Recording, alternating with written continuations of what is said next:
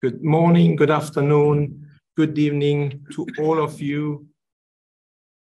Good morning to the colleagues here around me, the CF president and our president, SAFE, all the EB members who are online, all the National Association, all the people of the media, and all the hockey family. Good morning, good afternoon to everybody. It's a pleasure to have you on the second day of the Congress.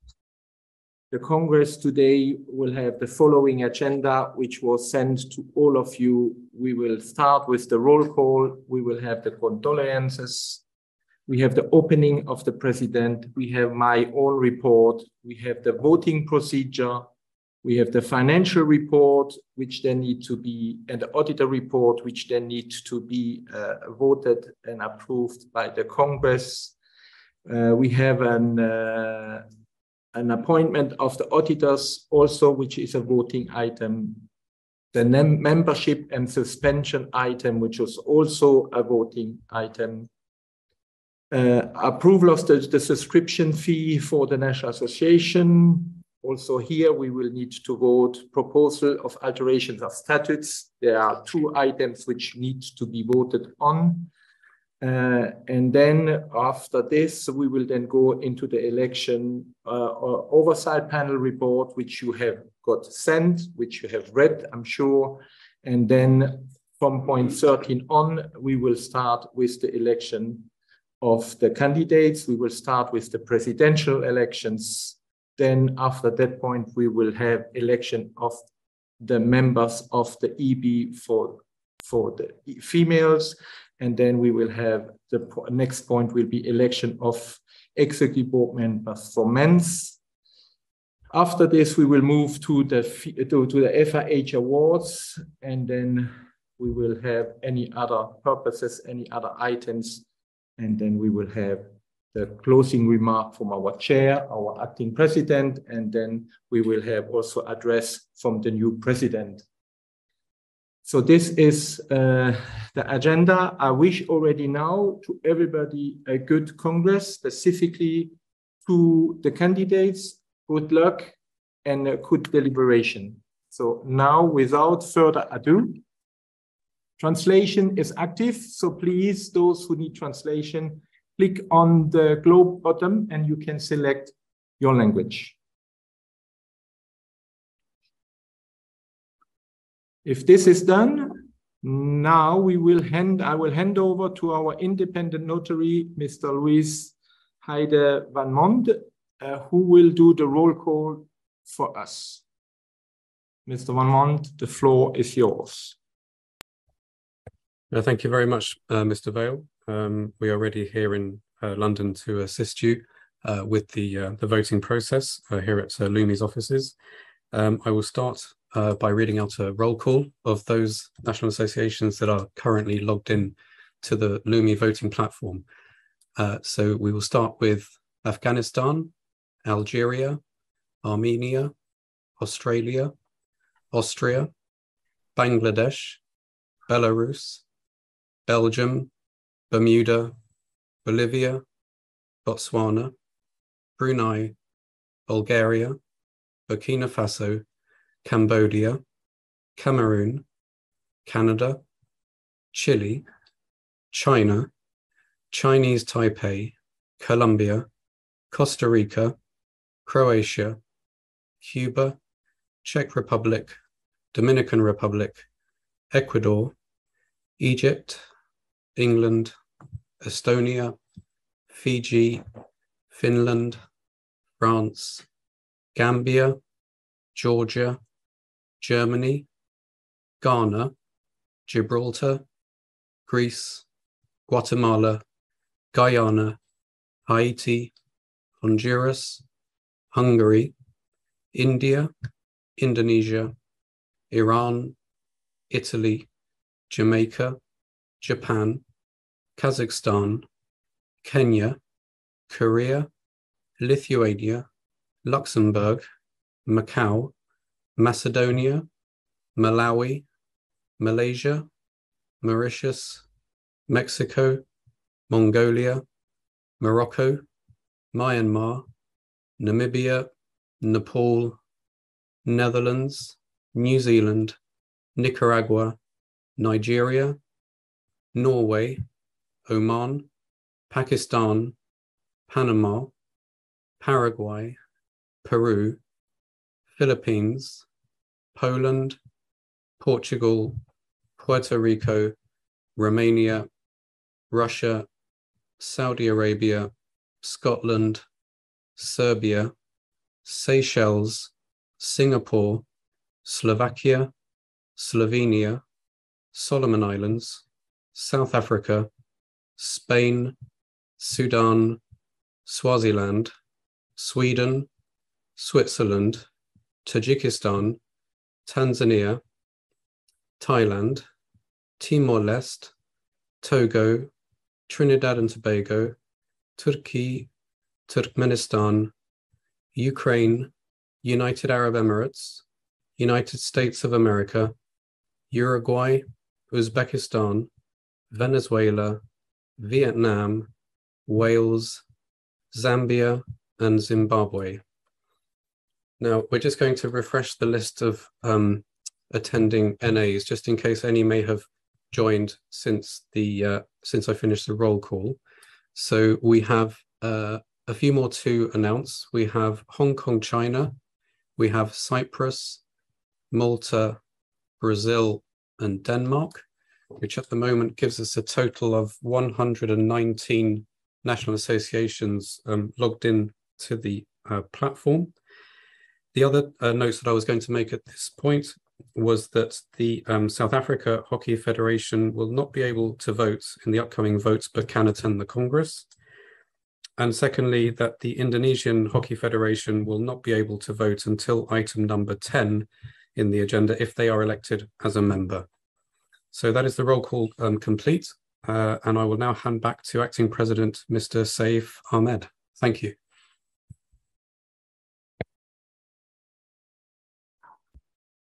Thank you very much.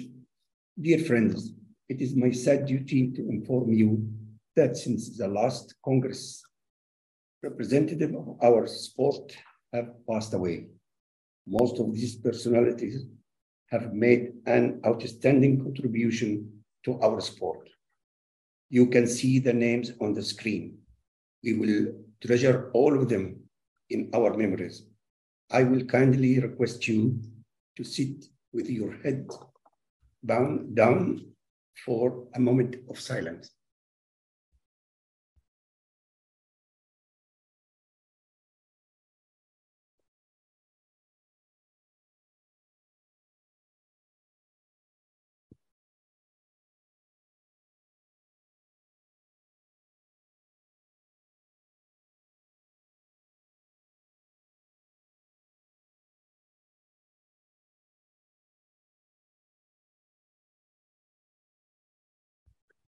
Thank you.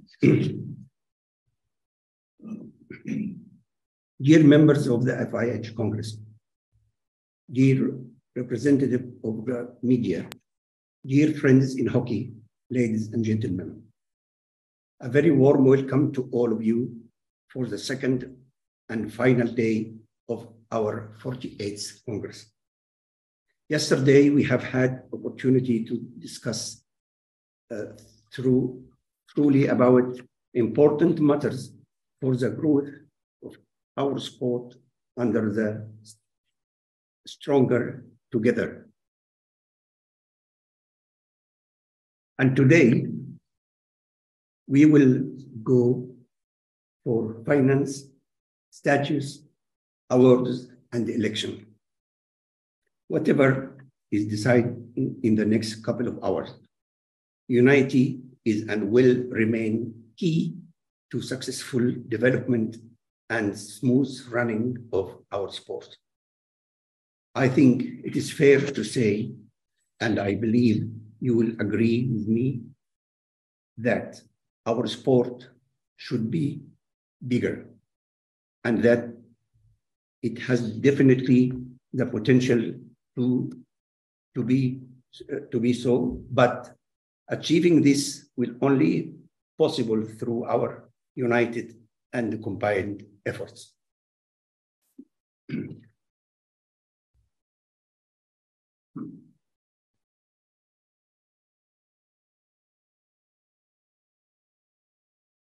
Furthermore, our sports is really has fun, speed, intensity, skills are really exciting sport.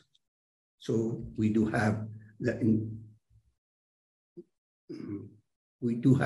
increased participation, and it is our duty. Before conclude, I like to convey, if you allow me, a message. I want to take this opportunity to extend my sincere thanks to my colleague of the Executive Board, FIH, in giving me the mandate of the acting president of FIH since July. I can assure each and every one of you that I have done my best to conduct this mission with dedication and passion, and always with the best interest of our sports in mind. I wish you a fruitful Congress, and thank you all. And last but not least, on behalf of the FIH, I'd like to say to the Continental Federation, the National Association, the committee, the athletes, our commercial and broadcast partner, our preferred supplier, the volunteers, the fans, and everyone within the global hockey community, a hug and sincere thank you for your remarkable commitment and passion. I wish you all the fruitful Congress. Now, the floor, Jules. Oh. Yeah. Now the floor is there for Terry Will to please continue with the agenda from agenda item number 4 to agenda item number 11. Thank you, Saif. Thank you, Acting President, for this. I will now briefly run through my report, which is actually a synthesis of the most important elements, a lot of things you have seen already yesterday. So when we're talking about events, we must ensure that venues are full, because that gives the view of our importance of our sport. We must ensure that at events, fans can watch them, can participate. We need to make our events sustainable. And we need also to make sure that wherever we host events, that there is a clear legacy, specifically in the hosting country. Paris 24, without any doubt, this is the mega element for us coming up, 24 in Paris, which is really around the corner. Only 12 teams, men and 12 teams, women can participate, but it is an importance of for hockey in general. So I would ask all of you to promote permanently the Olympic Games and our sport to be in the Olympic Games. Hockey 5, we have seen yesterday, fantastic videos. This is the way to bring hockey to people. Short format, urban, appealing to use. Lausanne event was a real highlight. We had a lot of people not knowing about hockey, which were amazed about our sport, and we will continue to do so. So if anybody from the NA is interested to host such a similar event, please contact us. Development, we have a lot of ongoing things. This is our key mission, development. We have workshops, we have courses, we have all initiatives. Also, please make sure that you use them and make sure that we can develop further our game. Water-free turf, we have seen yesterday, we are in an extreme good way. We have already timelines there. We have already, together with our partner, Politan, we have already developed a waterless test, which needs further development, but we can say, and we are extremely confident, that the timeline will be kept and the events, as demonstrated yesterday, will be played on a waterless pitch, which we own to the world, because sustainability is the key element in this in this given world, which makes completely sense. Resources. To grow our resources, we need more players, we need more participation, we need to do a lot of efforts, we need to promote our games. So that's why Watch Hockey is actually an important element, because this will be an area where people can watch hockey. It is your platform, it's not FIH platform, it is the hockey platform. So please also there use it and put your videos on and use it for your local games and to provide more content and to provide access to your fans. We also created a Hockey Manager game, which has had a fantastic kickoff, and we have more than 2,500 people per day using the game after literally 10 days, which is really, really, really good, and which is also another way of engage with fans.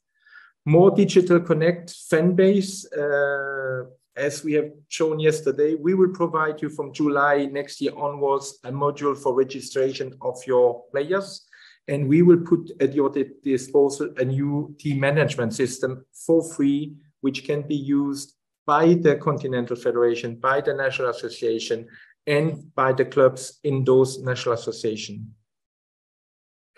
Because what we need is digital connect audience, because this is what our sponsors are looking for, and that will help us actually to generate more revenue. And when we're saying we want to generate more revenue is for one good reason, is to put this revenue into development and to help our sport. I think that is a quick synthesis of my report, but that definitely, despite all those elements, what we will not forget about is our values. We will maintain our values, which are actually the respect, which are the fair play, and which are the family community, that those values are still key to us and will be always upfront in everything what we are doing. That concludes my report. Let me inform you that whoever wants to speak during Congress should use the Q&A chat function to post their question, and then we will read them and then we will answer them if it is possible. So please use the chat function if you have any question or remark during the Congress.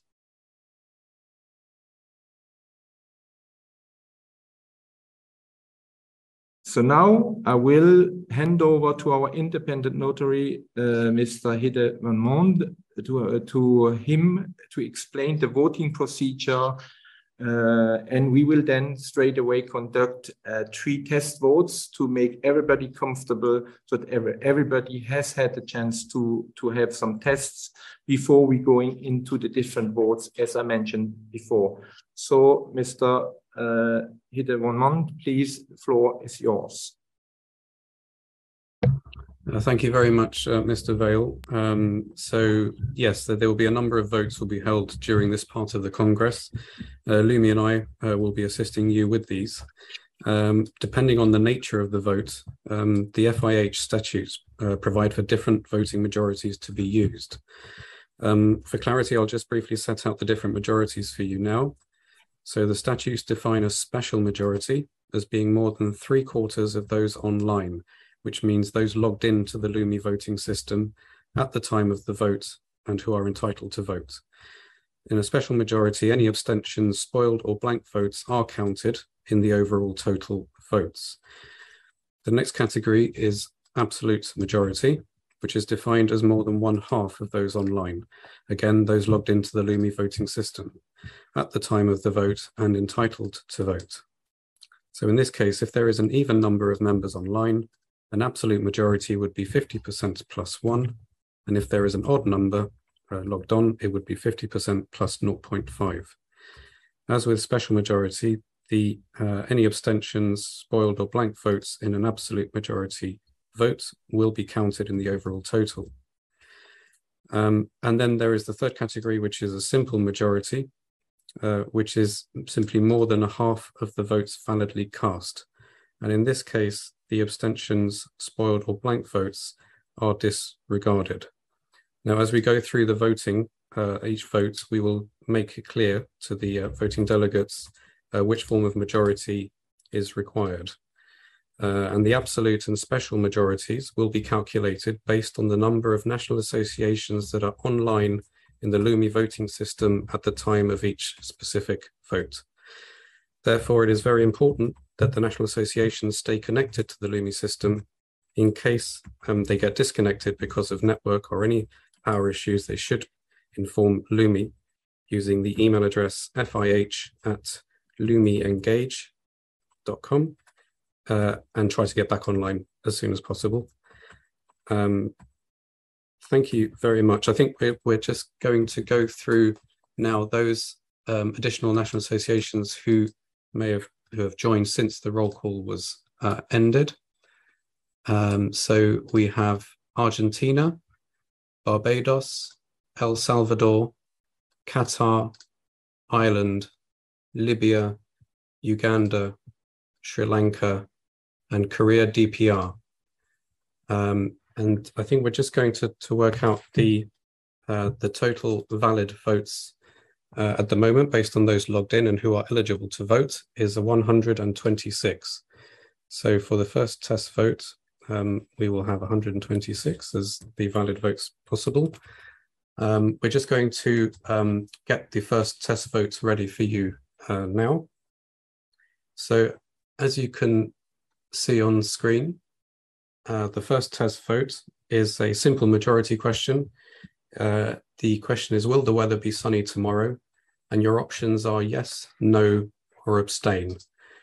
So we now declare the test vote open. Thank you.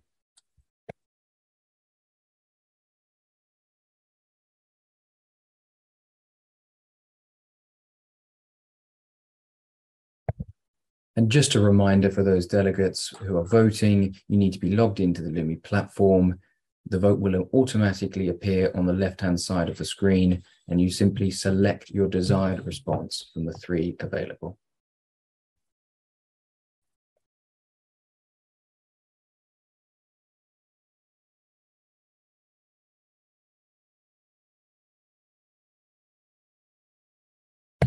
So we're going to keep this test vote open for a further minute while we receive all those outstanding votes. Thank you.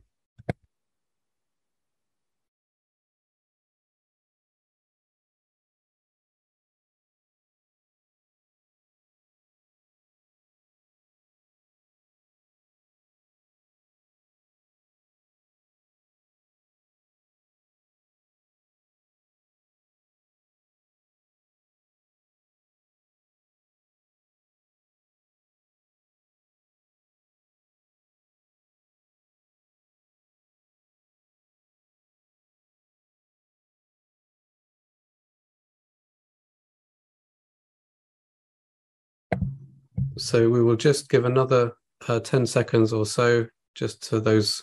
I think we still have 9 outstanding test votes. If you would like to cast your votes now, we'll leave the test open for, say, another 30 seconds just to give people more chance. Thank you.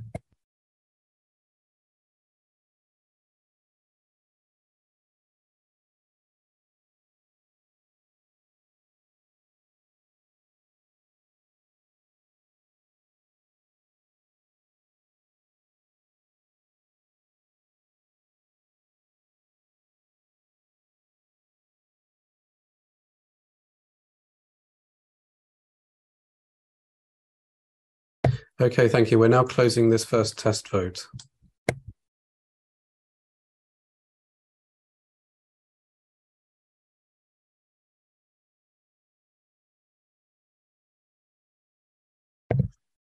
So we now have the results on screen for the first test vote. Total possible votes were 126. We had 9 abstentions, 110 valid votes casts. So 87 yes, 23 no. So on the simple majority, that is a clear yes. Thank you. We will now set up the second test vote. So if you just give us a couple of minutes to get that ready, we'll be back on shortly. Thank you.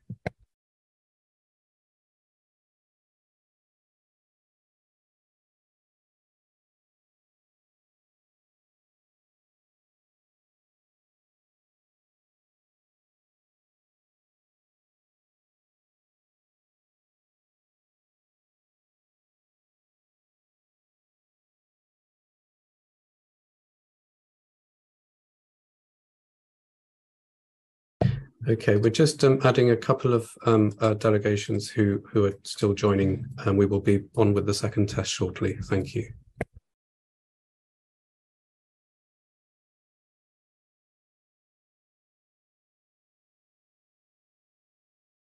So, sorry, my correction. The eligible votes still remains at 126, and we're now ready for the second test vote.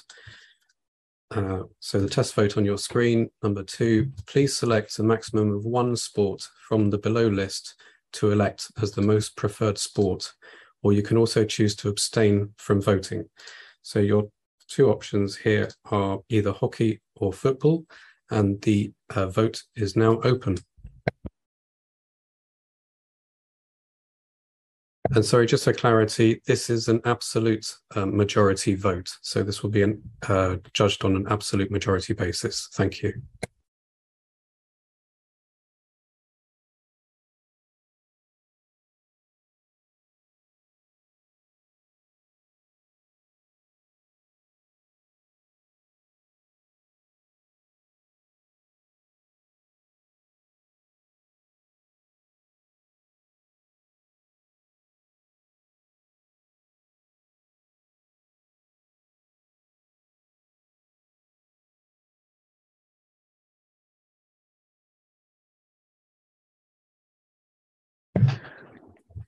Just a quick reminder for the Malawi delegates, you will be using the Lumi voting platform to vote. Those options will appear on the webpage of the Lumi voting platform. Thank you.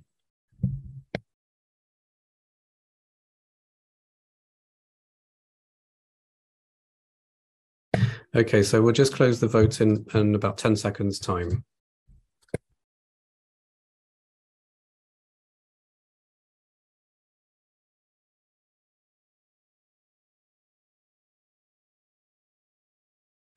Okay, the vote is now closed.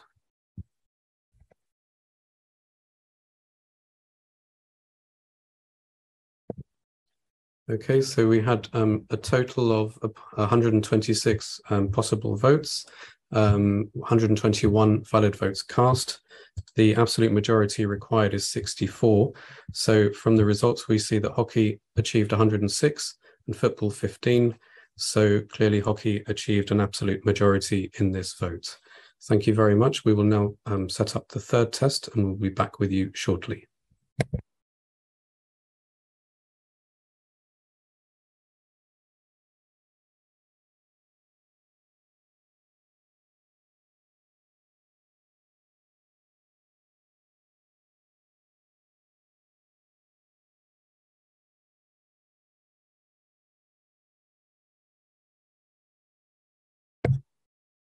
Okay, so we're now ready for the third test vote, which is now on the screen with you. So the question is, and this is another absolute majority question, please select a maximum of 2 candidates for handing over the trophy to the Men's World Cup winner, or you can choose to select only one, or you may abstain from voting. So in this test vote, you have the option of choosing a maximum of 2 candidates, 1 candidate, or you may abstain. The vote, and sorry, just to recap, we are still on 126 eligible voting national associations logged in. So that will be the total used to calculate the absolute majority. The vote is now open. And just a reminder for delegates, for this question, you will need to use the submit button. So you can choose 0, 1, or 2 delegates, and you will press the submit button in the bottom right of the responses.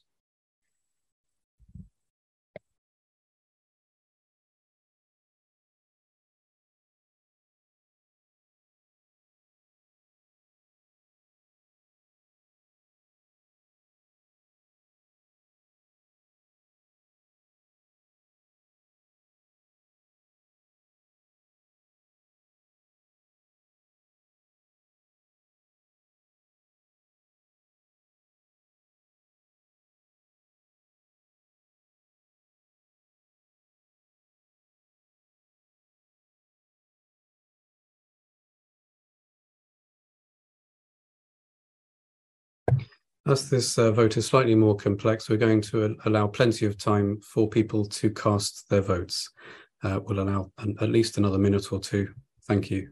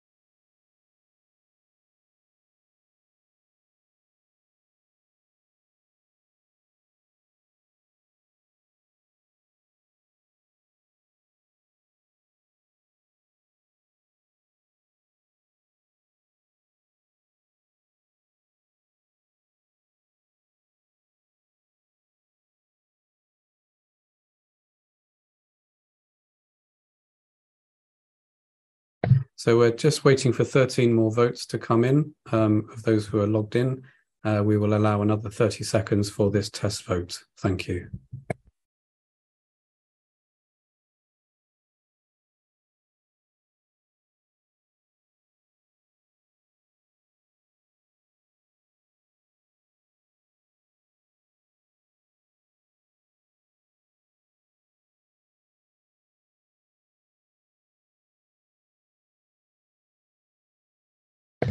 Okay, so we'll just count down from 5 seconds now. And the vote is now closed. Thank you.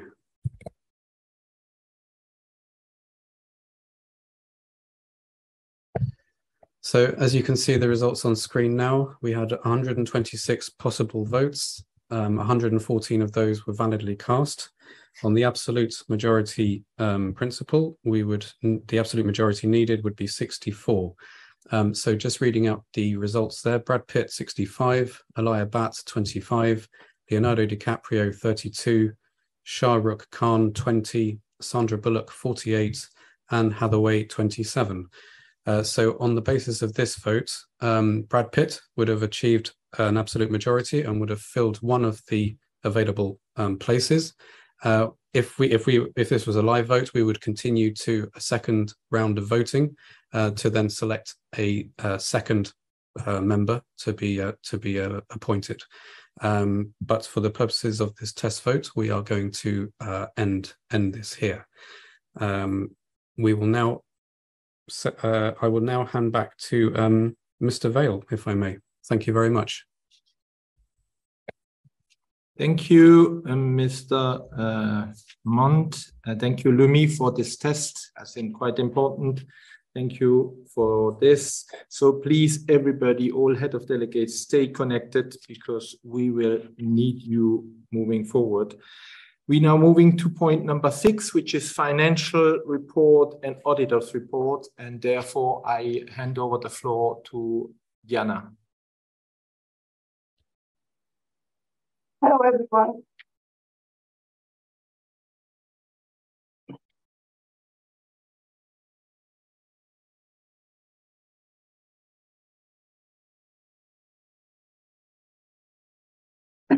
Hello, everyone. I will present you the main events in 2020-2021, the audited accounts that you have received a copy of, the development projects that we run, and the foundation and the risk management. The main events for these 2 years, of course, it was the Pro League that because of the COVID crisis was extended until June 2021.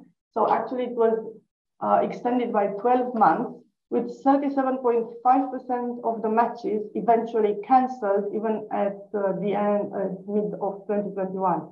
So this has impacted us pretty much for these 2 years because we received TV and sponsoring income reduced by this 37.5%, and also the extension to the next year, we practically lost the income of 6 months in 2021 as well.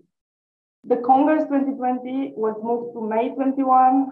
The Olympic Games 2020, they were moved to July, August 2021, and that was an important step as well that in the end, the Olympic Games have been achieved successfully. It was very important for the FIH and for the whole world of sport, I think. The Junior World Cup Women was moved to May 2022, and the only tournament actually cancelled was the Indoor World Cup. It was postponed to 22, but then cancelled. During this time, we applied for staff technical unemployment from March 2020 to April 2022.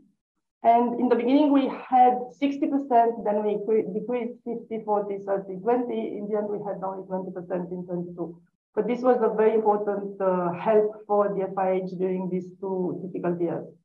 We also got 2 million credit loans in cash that everything was reimbursed in 2022, apart from 500,000, which were from the government without interest. But now we can reimburse it anytime if we want. As well, having online meetings, online congress, and reduced the office cost and governance cost helped us enormously during these 2 years. The balance sheet at the end of 2021 shows 15.29 million Swiss francs with cash 82%, receivable 13%, 4% accrued income and deferred expenses, 0.5% prepaid expenses, and 0.5% fixed assets. On the liability side, we have 46% equity and reserve, 13% payable, 26% deferred income, 2% accrued expenses, and 13% loans. On the income side, we had 15 million during these 2 years combined, sponsoring and hosting 26%, and TV 15%. So these 2 together is 41%, same percentage as the IOC Olympic Games allocation, 41%. From the manufacturers, we had 13% and other income 6%.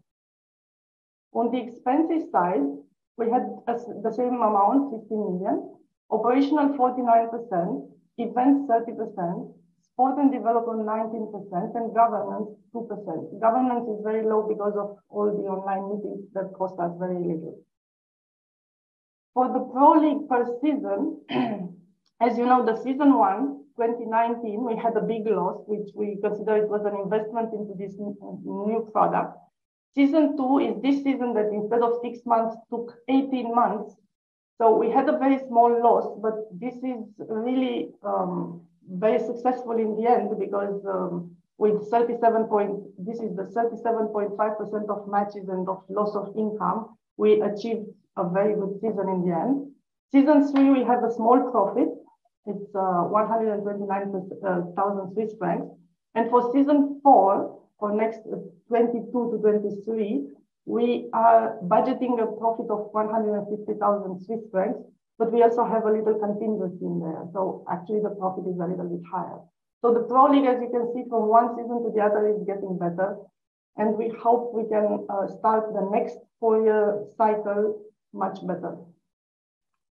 The development project during these 2 years amounted to 2.7 million. 2 million paid directly by the FIH. Of this 2 million, 1.9 through the Continental Federations.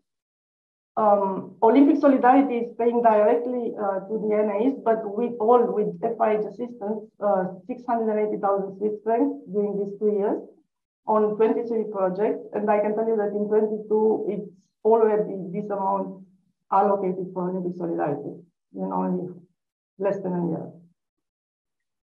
The development grants paid by the FIH for the NAs, but through the Continental Federations per year in US dollars, Africa 181,000, Asia 195,000, Europe 275,000, Oceania 140,000, Pan Am 195,000, for a total of 986,000 US dollars.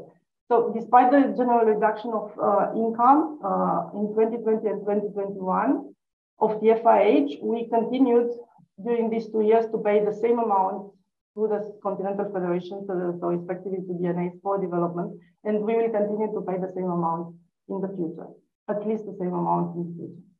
The foundation at the end of 21 shows 3.7 million in the balance sheet, building it's 2.2 million, cash is 0.55, and loan to the FIH is 0.95 that we have reimbursed in 22.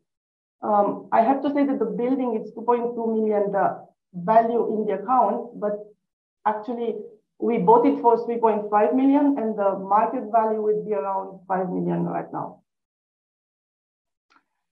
It's worth mentioning that we have a very strict risk management.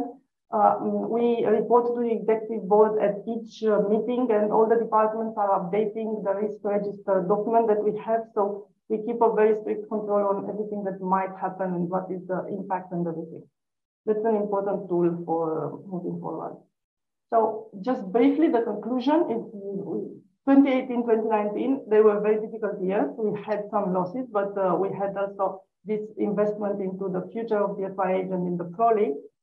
2020 and 2021, despite the coronavirus crisis, we managed to be neutral. So we don't have a loss, we don't have a profit. This is a fantastic result for how difficult these 2 years have been. And 2022 and 2023, we are very happy to announce that we have positive results, and we hope to continue successfully after the World Cup that took place already this year and the World Cup in India next year, which is also very important for us. Thank you.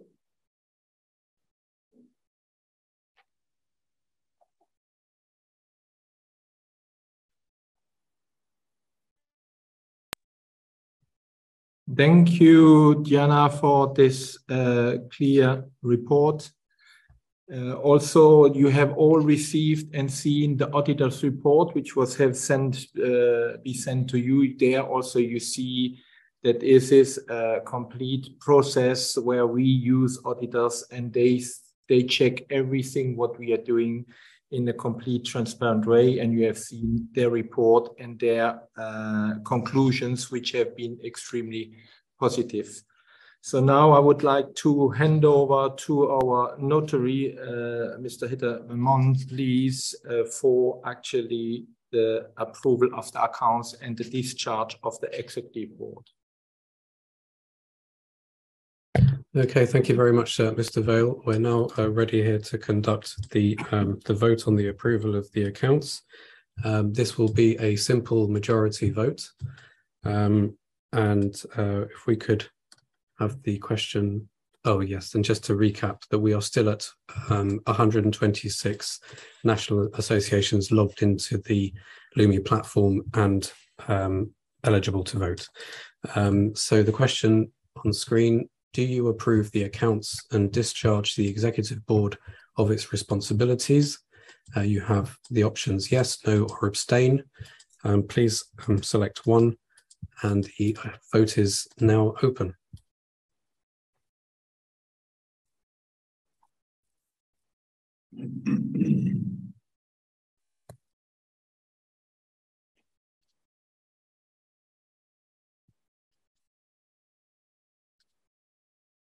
So they had 15 seconds. You can give them a 30-second, half a minute, do you want to do a minute? Yeah.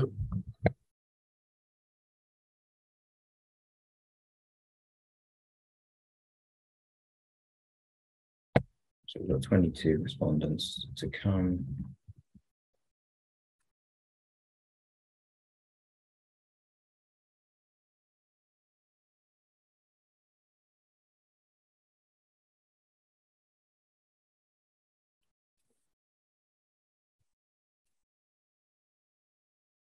Okay. It depends how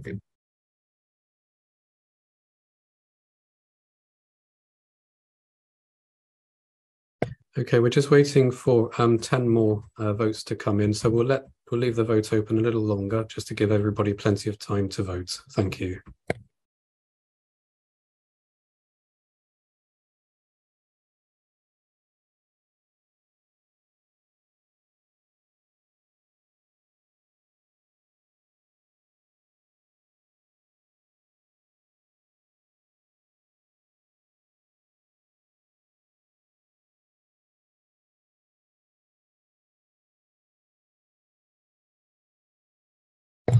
Okay, so we just count down from 10 now, and then we'll close the vote. So just 10 more seconds.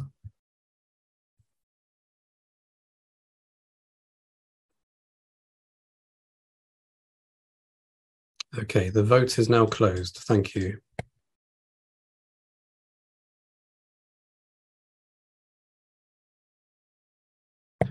Okay, so we have the results on screen. There were 126 total possible votes. Of those, we received 8 abstentions and 110 valid votes cast. Of those, 108 were yes, 2 were no. So the simple majority has been reached for the yes vote. Thank you very much. I will now hand back to Mr. Vale. Thank you. Thank you. And now we're moving to point number 8, which is appointment of auditors. Our recommendation to the Congress is actually that we reappoint Ernst & Young as our auditor for the next 2 years. And that, again, I will hand over the floor back to you, Mr. Edelman, for this item to be voted on. Thank you very much, Mr. Vale. We're just preparing the votes, which you now have on screen. So again, just to confirm, we still have 126 national associations logged into the Lumi platform who are eligible to vote in this vote. The question on screen: do you approve the appointment of Ernst & Young for a period of 2 years? The answers are either yes, no, or abstain. And again, this will be a simple majority vote, and the vote is now open. Thank you.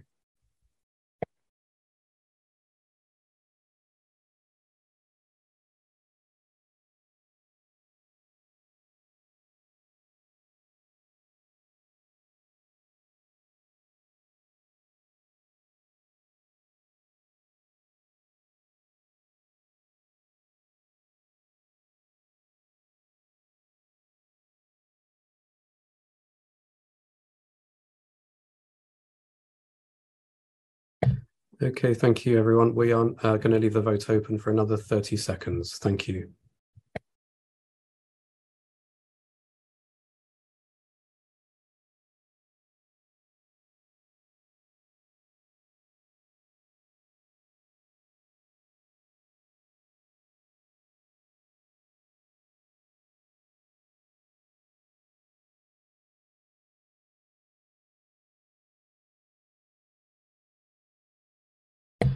Okay, we are now closing the vote. Thank you. So we have the results now on screen. There were 126 total possible votes, 5 abstentions, 113 valid votes cast. Of those, 112 voted yes, 1 voted no. So we have achieved the simple majority for the yes vote in this vote. And I now hand back to Mr. Vale. Thank you very much. Thank you for this point. Now we're moving to point number 9, which is the point number memberships. As you have seen in the documentation which you have received, we got an application for membership following a transfer of the membership from Indonesian Hockey Association. That was approved by the FIH Executive Board on the 4th of October, and all those informations were noticed to you in the circular to the members. So we will ask you to vote to accept the Indonesian Hockey Federation as a new member of FIH. And therefore, I will pass the floor back to you, Mr. Edelman.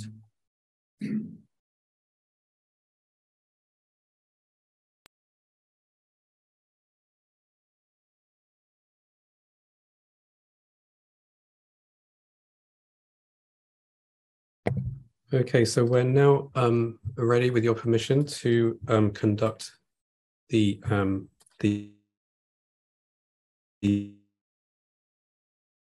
question on screen.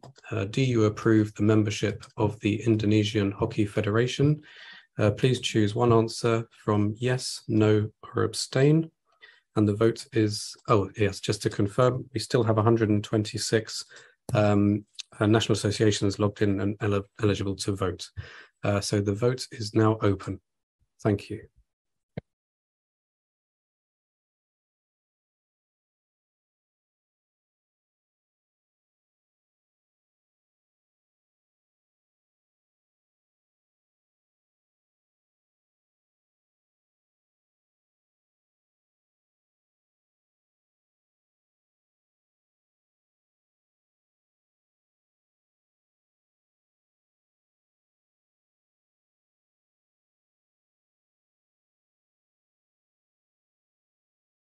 Thank you, everyone. We will keep the votes open for another 30 seconds. So please do cast your votes. Thank you.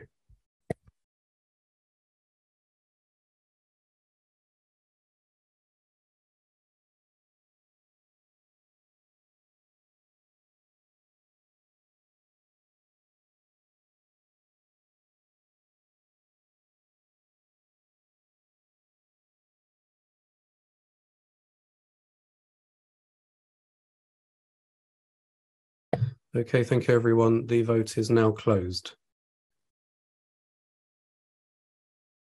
So we have the results now on screen. Once again, we had 126 possible total possible votes. 5 abstentions were received and 115 valid votes cast. Of those, 115 voted yes, 0 voted no. So, of course, the simple majority has been achieved for the yes vote in this vote. Thank you very much. And I hand back now to Mr. Vale. Thank you.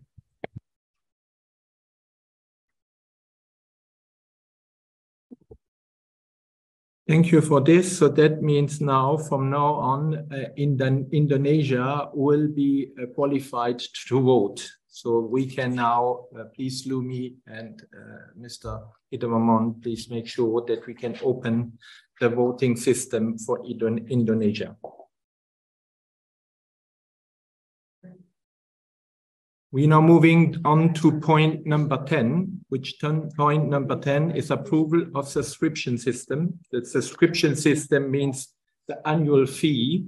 So annual fee, as we always have done, so we recommend we do it exactly the same. So the same subscription fee as you had this year and the years before, which will be collected by the Continental Federation and actually kept by the Continental Federation for development purposes. So again, we recommend to vote for this. And now I pass on the floor again to you, Mr. Hidamamon, for the vote on that.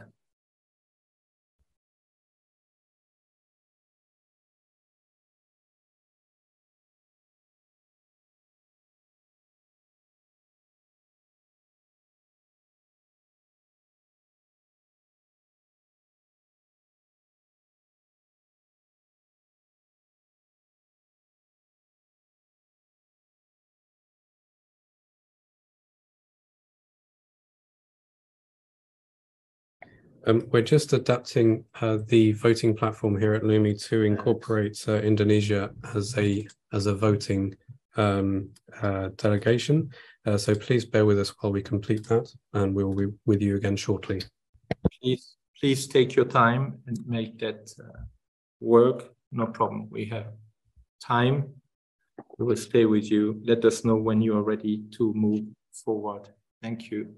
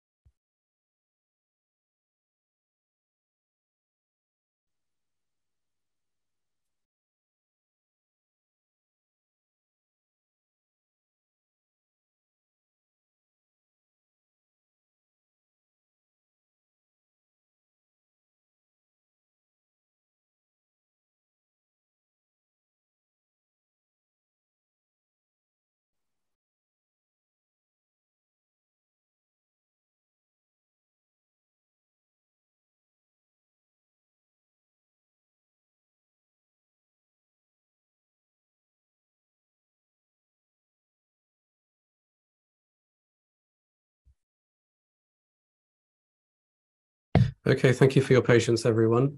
We are now ready for the next vote. Now that Indonesia has been elected or joined as a possible number.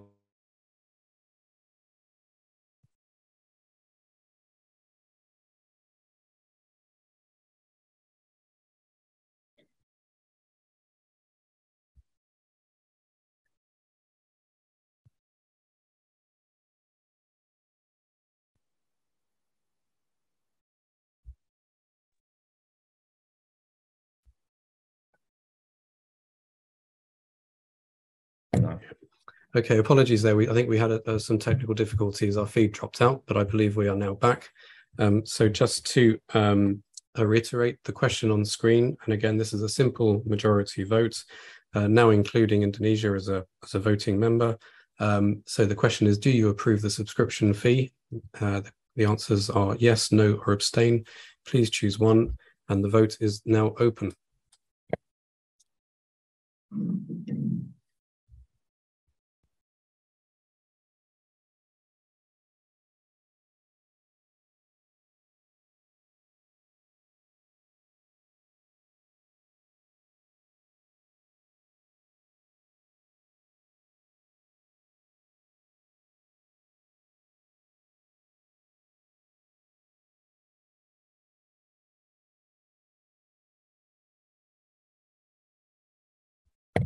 Okay, thank you, everyone. We will leave the vote open for another 30 seconds, so please do go to the Lumi platform and cast your votes. Thank you.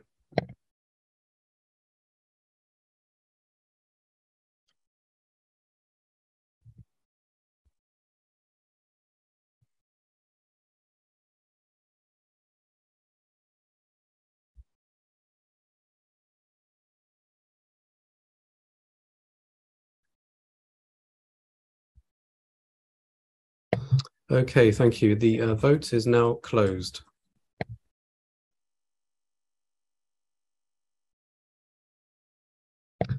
So the results of that vote are now on the screen. We had 127 total possible votes, 7 abstentions, 115 valid votes were cast. Of those, 107 were yes, 8 were no. So clearly the yes votes achieved the simple majority required for this vote. I now hand back to Mr. Vale. Thank you very much. Thank you, Mr. Hidamamon. Thank you, Lumi, for this.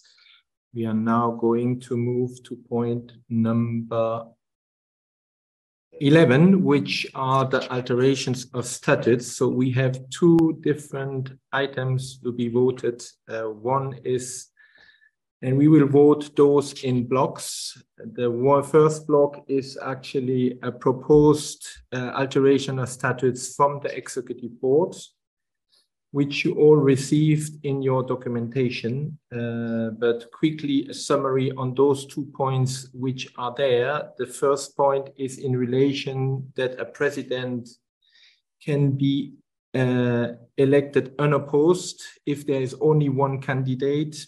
And then the same for ordinary members, that ordinary members can be elected unopposed if there are no more candidates than open positions. That is the first point. And the second point is actually reflecting the case we have currently.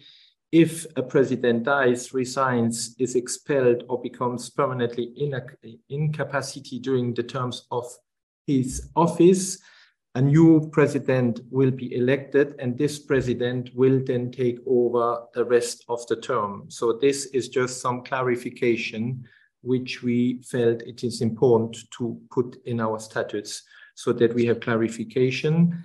And therefore now I would like to ask the Congress to vote on that in a block.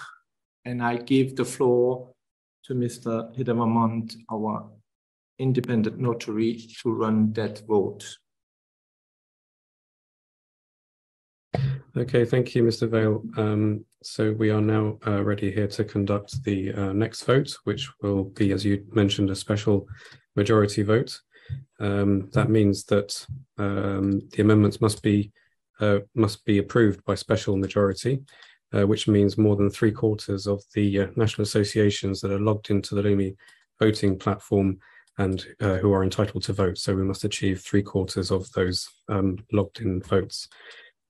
So we now have the question up on screen. Do you support the amendments to the statutes proposed by the FIH Executive Board? Your possible answers there are yes, no, or abstain. Please select one of those. And just to reiterate, we now have 127 eligible national associations who are eligible to vote. So the vote is now open.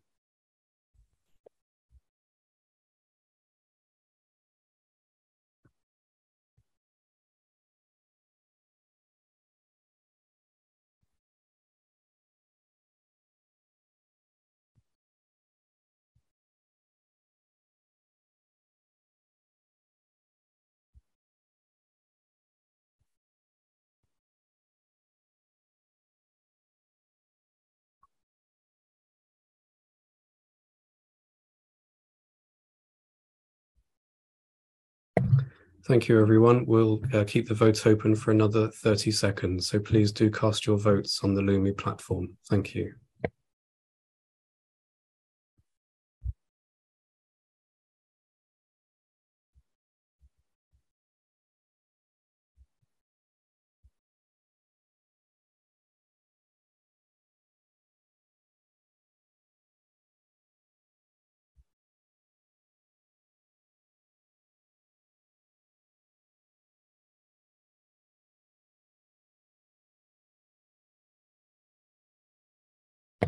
Thank you, everybody. The vote is now closed.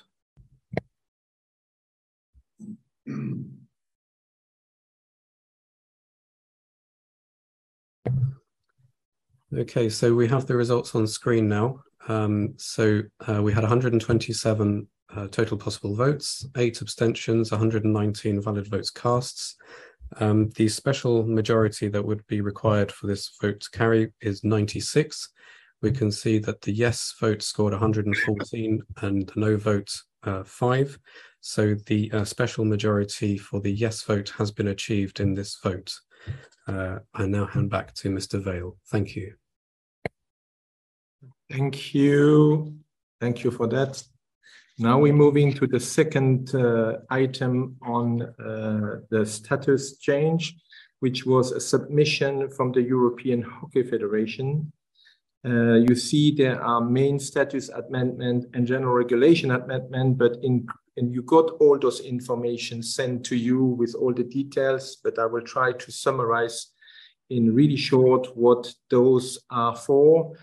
So both items are requesting that a new member should be confirmed after the voting process during a congress, and therefore the newly admitted member can only vote in the congress, in the next congress, not at the congress where he will be elected.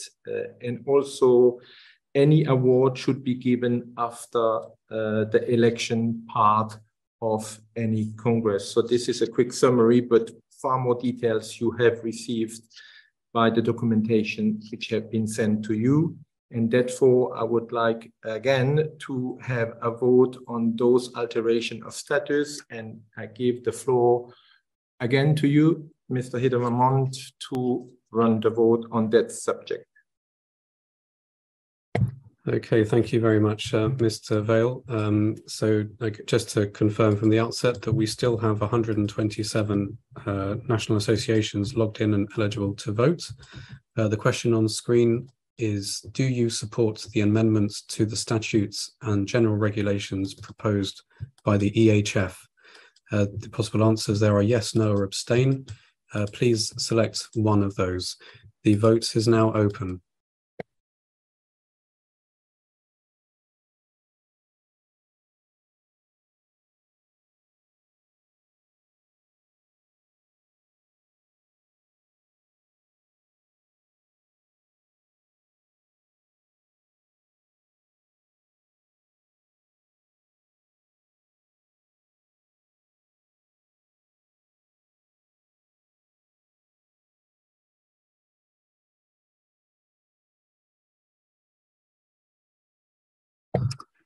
Okay, thank you, everyone. We'll leave the vote open for another 30 seconds. Thank you.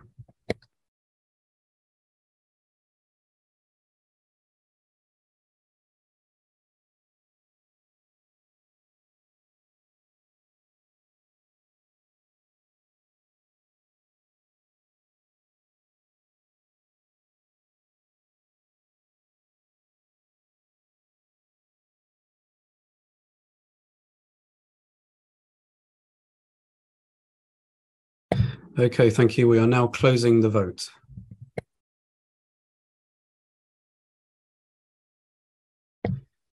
Okay, so we have the results on the screen. Total possible votes 127, abstentions were 4, valid votes cast 123. Given that this is a special majority vote, the required number of votes to achieve a special majority would be 96. Of those votes cast, we had yes 57, no 66. So we have not achieved the special majority required. Thank you. I hand back to Mr. Vale. Thank you, Luis. Thank you. So we are now moving to the next point, which is point number 12 of the agenda, is the election oversight panel presentation. So the report has been sent out to you all. I'm sure you have carefully read the report of the election oversight panel. And I would like to take the opportunity now and here to thank the election oversight panel for the massive work they are doing always, and the guidance they give us in relation to election and the monitoring and making sure that everything runs smoothly. So thank you to the election oversight panel for this. And now, without further ado, we're going to point number 13, which is election of the president. So I will hand over the floor to our independent notary, Mr. Luis Hide-Mamont, to give us all necessary explanation before we going into the election process. Floor is yours. Thank you very much, Mr. Vale. Before we get into the next vote, I was just going to announce that we have had a further national association join that has voting privileges. That is Sierra Leone. So we now have a total of 128 eligible votes on the Lumi voting system, and we are now going to display the next vote. So here if you could please select a maximum of one candidate, or you can choose to abstain. Wait. Sorry, before we go into the vote, it's clear, most probably a little bit my mistake. But what we will do now is, before we go in any voting system, we will give actually the recorded presentation. We will run the recorded presentation in an alphabetical order. The first video will be from Marc Caudron, and the second one will be from Tayyab Ikram. So please, can we have their video and their presentation? My dear hockey friends, first of all, I want to thank you, because you give me the possibility to listen to your needs and to listen to your expectations from the FIH. It was also possible for me to explain what I would like to do for the development of hockey, my intentions and my plan for the future of hockey. As I explained to you, my ideas can be summarized into 2 or 3 points. My first objective is the development, my second objective is the development, and my third objective is also the development. But to achieve that, we need a strong governance.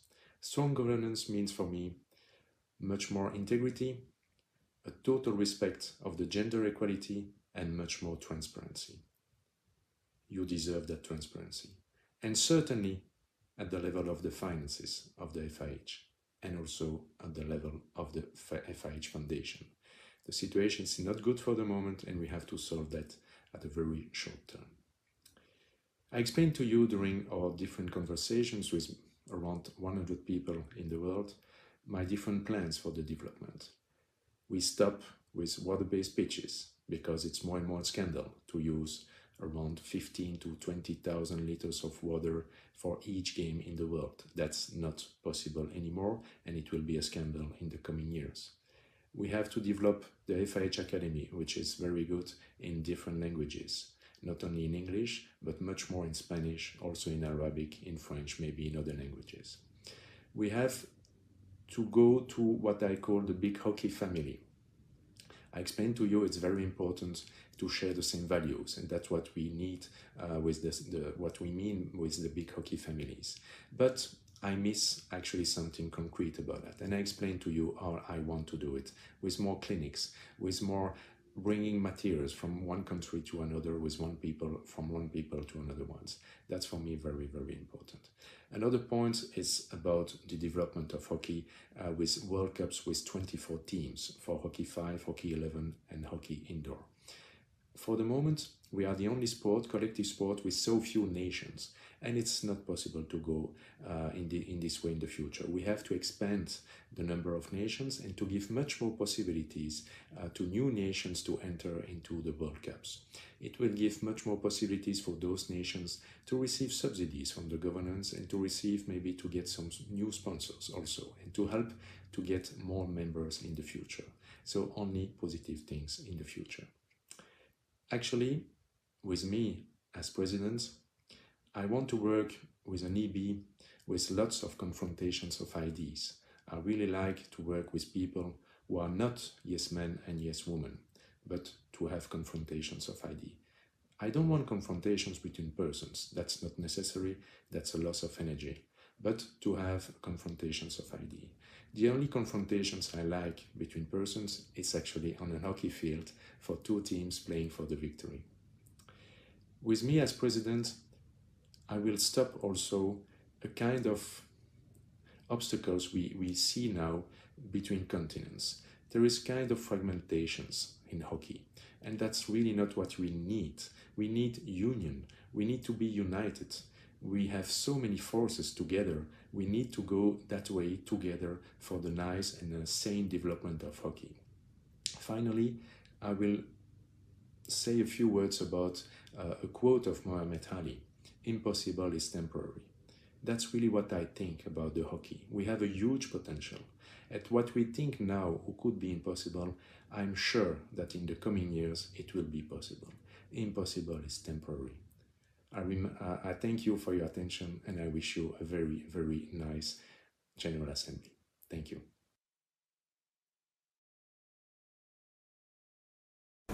Dear friends, dear hockey family, good morning, good afternoon and good evening. I am full of gratitude to be with you today and for the great work you all are doing in your national federations. Let me also thank all of you for the time you spent with me in the last weeks and for your valuable input and your valuable experience.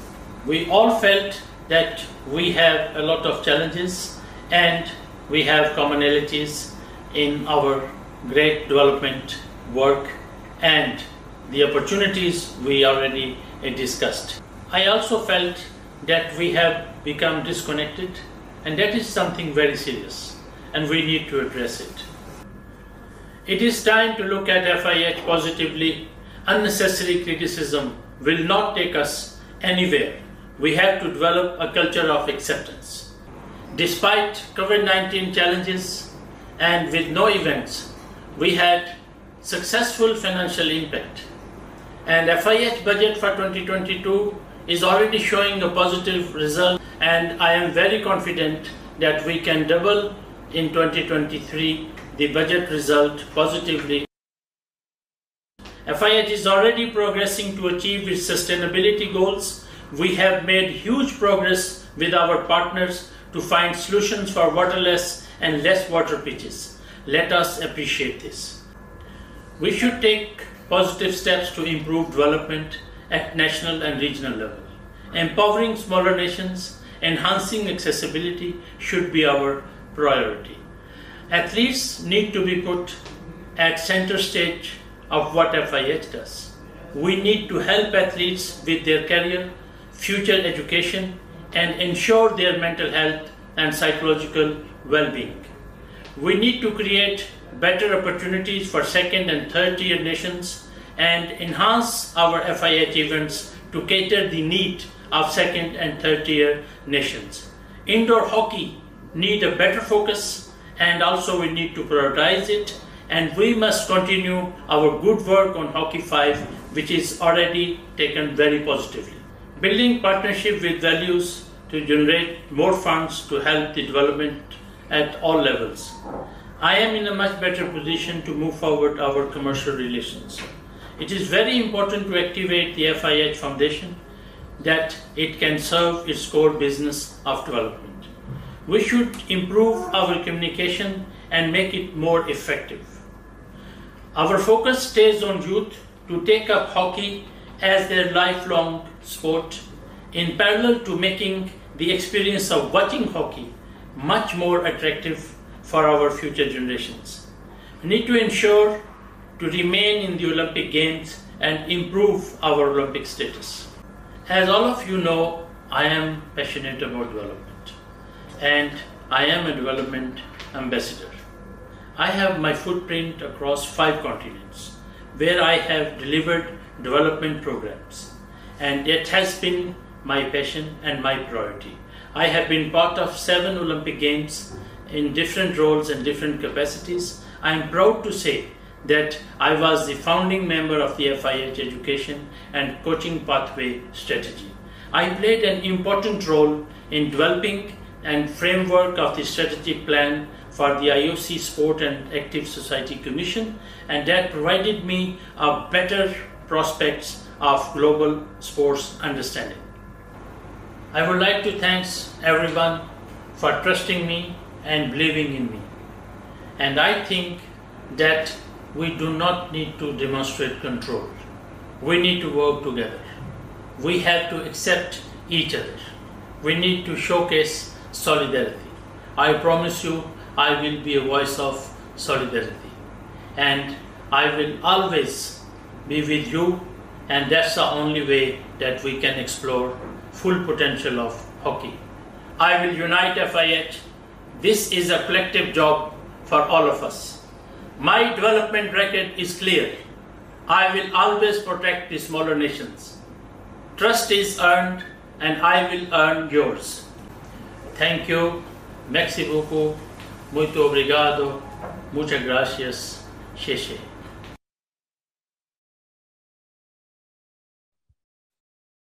Thank you to both candidates for their presentation. And now I would like to hand over to you, Mr. Hidemamand, for explanation of the election of the president and then to conduct the elections. Thank you very much, Mr. Vale. So before we proceed to the vote, I'm just going to read out for everyone's benefit the 7.2c from the statutes, which deals with the voting process for presidency. So further to Article 6.3d2, election to the executive board, whether as president or as an ordinary member, requires an absolute majority to vote in favour of the candidate. If no candidate receives the support of an absolute majority on the first ballot, first a second ballot will be held. If there are more than 2 candidates for the post, then only the 2 candidates who came first and second in the first ballot shall be put forward in the second ballot. Point 2, if neither candidate is supported by an absolute majority on the second ballot, there shall be a third ballot. Point 3, if neither candidate is supported by an absolute majority on the third ballot, the candidate with the largest number of votes shall be declared the winner. Point 4, if there is a tied vote on the third ballot, then following the completion of all other elections, the members of the executive board present at the Congress shall select the winner by simple majority. So just to recap, delegates will have the option of selecting a maximum of 1 candidate from the list of 2 candidates, but may also choose to abstain. So we're just going to check the numbers of eligible votes, the national associations. Just bear with us 1 second while we collect that.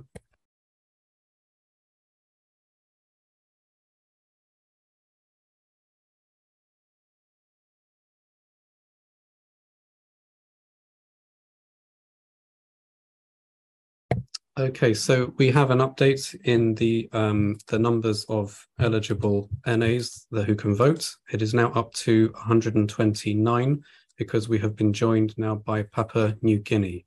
So the new total number of eligible votes on the Lumi platform is 129.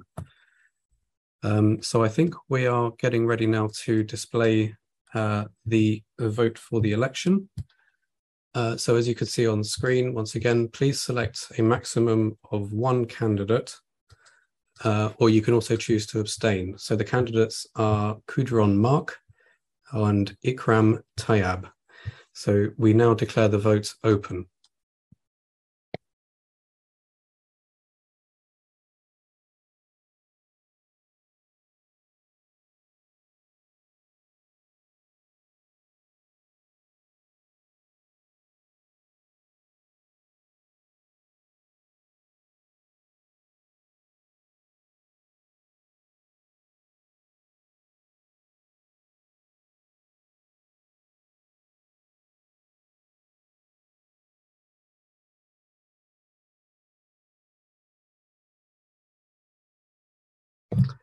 Okay, the votes are coming in well. We're just going to allow another 30 seconds to make sure everybody has a chance to go and vote on the Lumi voting platform. Thank you.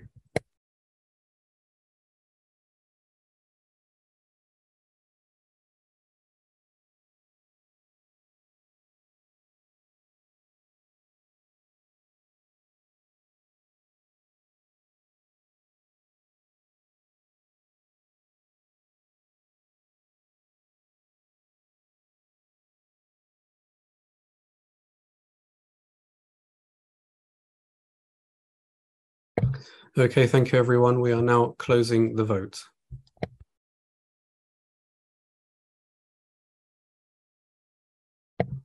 Okay, thank you very much. So we now have the results on the screen there. We had 129 possible votes. Of those, 126 were validly cast. Kudron Mark achieved 47 and Ikram Tayyab achieved 79.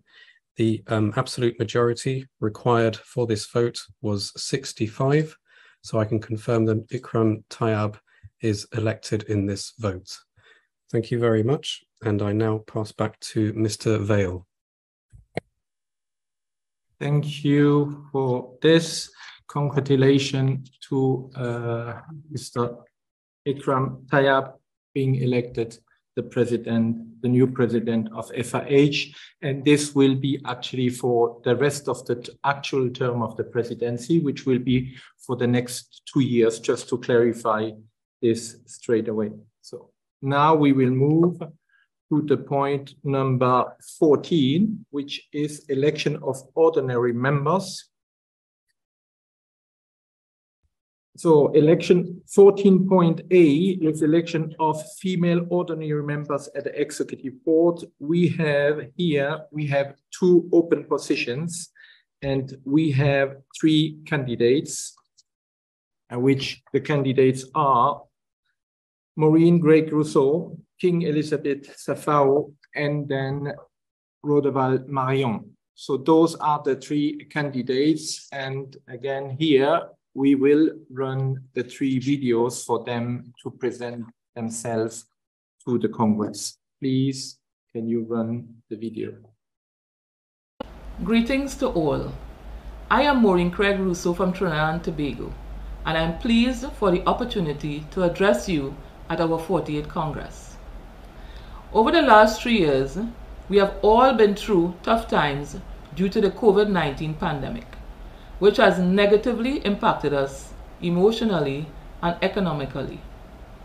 At this time, I extend my condolences to all who have lost loved ones. My motivation to be an executive board member is based on my wish to give back. As a volunteer for many years at various levels of the sport, my journey has taken me from a domestic player, National Association president, technical official, to an international administrator. I now offer my rounded experience and knowledge of our sport together with my passion, professional background, and management skills. If re-elected, I fully commit to continue to diligently work as an ambassador for hockey. The FIH has officially existed for approximately 98 years and has a lot to be proud of. Our sport is a drug-free Olympic sport, gender balance in the main, excellent volunteers, exciting events, many fans, and open to progressive change. There is still much to be done, however, to strengthen our developing and emerging national associations. And while we may not yet be financially independent, with strong governance and innovative strategies, as an optimist, I'm confident that we will succeed. My priority and mindset focuses on the continued strategy building and execution of all aspects of the sport, which must be sustainable, consistent with a global reach. We all have seen proof that sustained exposure of players and officials to competition has been successful in performance levels. This is even more so for emerging and developing countries.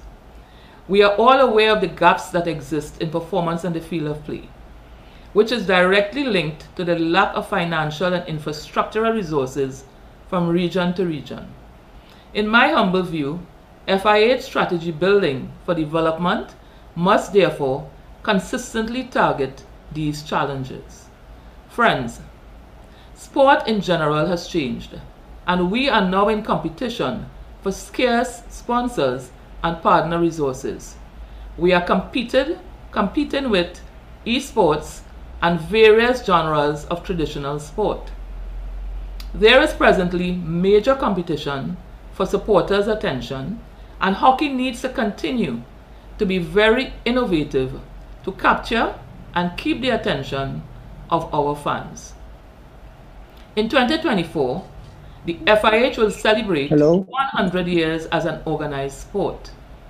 To be stronger together, we must continue to collaborate and work cohesively. The continued global spread of the sport can only be achieved if diverse voices and opinions are allowed. Competition to score goals should be left on the field of play. The achievement of goals or objectives in the boardroom must be to the interests of all national associations. I enjoy collaborating with diverse teams. I am an independent, critical thinker who is not afraid to challenge norms and bring recommendations to the table. I look forward, if re-elected, to bring my experience and knowledge to hockey, which has given me so much. Ladies and gentlemen, I give my commitment to the task at hand: sustained development, diversity, inclusiveness, and strong governance. I look forward to your support. Thank you.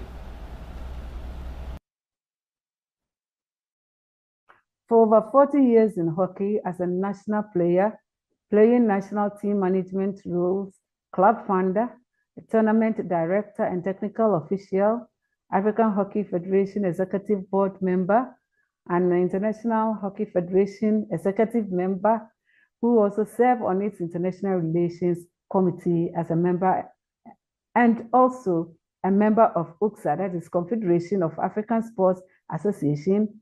My journey through the life of hockey had not been that easy, especially with a continent that has great passion for football to the neglect of other sports, including hockey.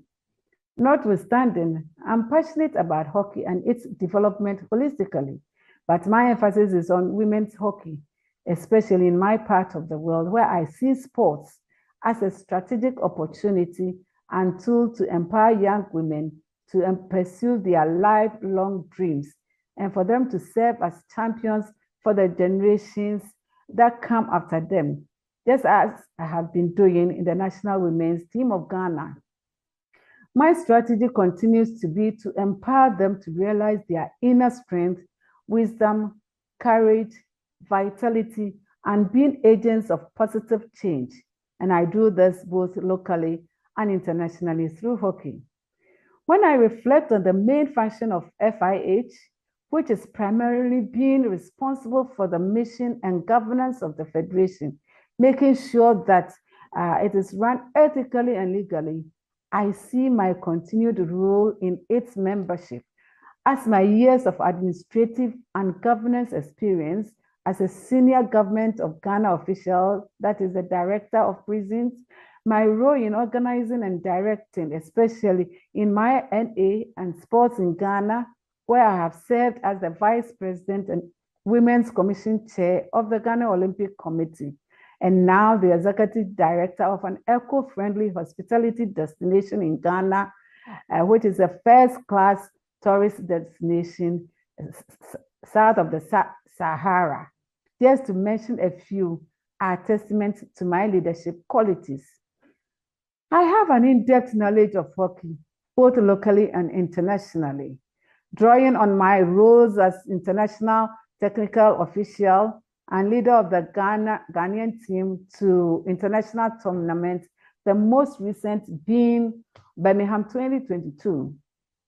I'm guided in all that I do by the integrity I bring to any endeavor I undertake, my decision-making process, and a strong advocate for fairness, diversity, equity, and inclusion.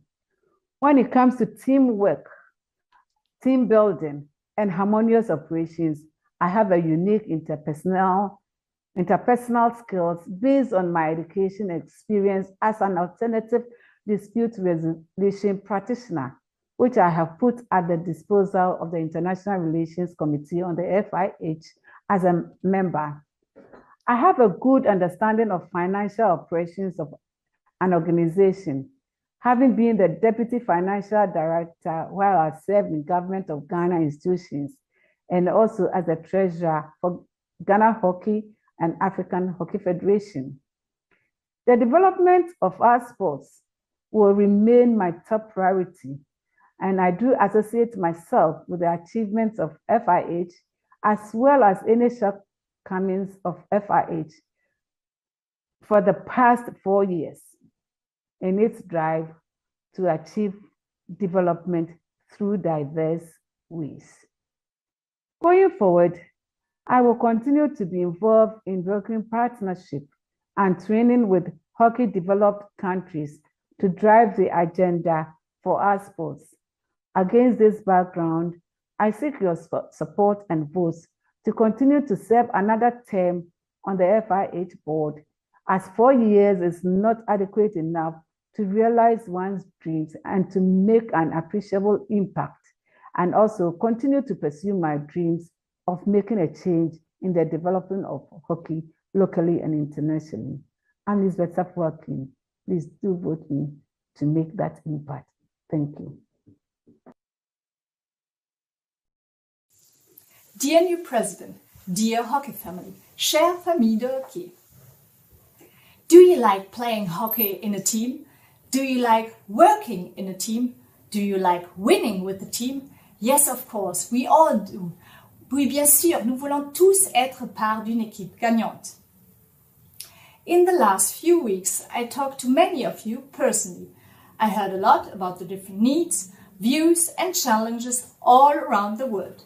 A lot of countries and hockey federations had some difficult years because of the pandemic. Now we have to look ahead and get the children back to play. Hockey is an Olympic sport. We need the IOC for solid finances and to stay visible for the younger generation we want to reach. So we have to make sure that hockey has a good image and an evident good governance. The number of hockey players and hockey countries have to increase. Thanks to Hockey 2024 Global Development Strategy, we are already heading in the right direction to achieve this goal. We need the variety of high-performance hockey on the one hand, Hockey 5 as a great development tool, indoor hockey, hockey ID, beach hockey on the other hand. We have to optimize, to promote and to spread them further. Especially smaller countries require multiple and sustainable support to develop hockey. There's a lack of equipment, good coaches, infrastructure, the list is long. Today we have elected a new president. Congratulations, Mr. President. But we reach our goals not only with the new president. This is why we need a strong executive board that works as a well-functioning team. First, the new executive board must act strictly in accordance with the principles of good governance, transparency and integrity. As an established hockey sport, we have to stand in line with these IOC principles if we want to maintain our solid position under the 5 rings. Only recently, in September, the IOC updated the Olympic Charter.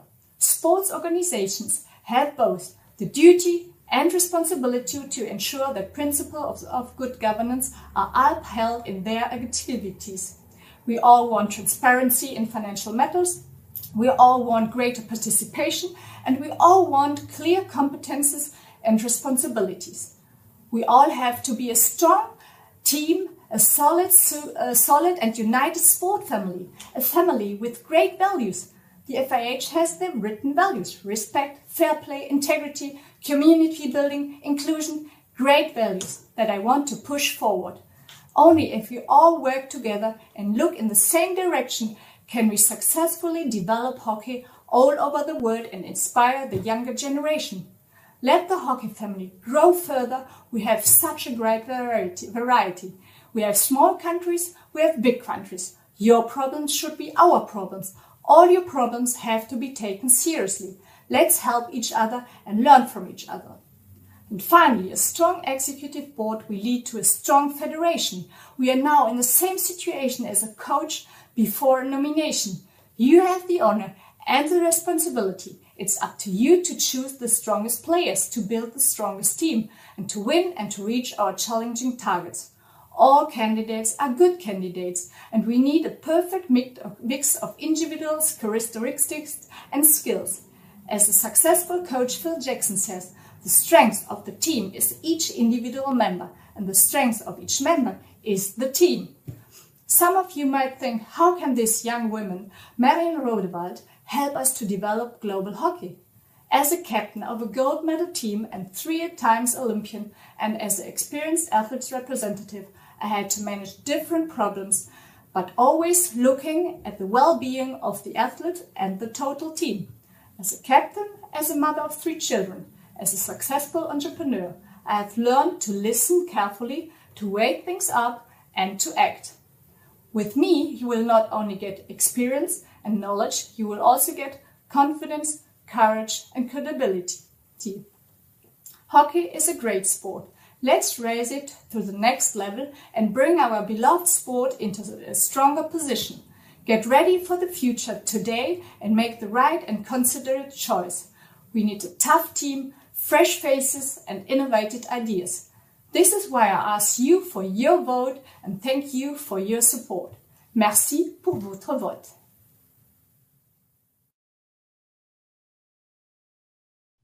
Thank you, Maureen. Thank you, Elizabeth. Thank you, Marion, for your presentations. Thank you for your passion for our sport.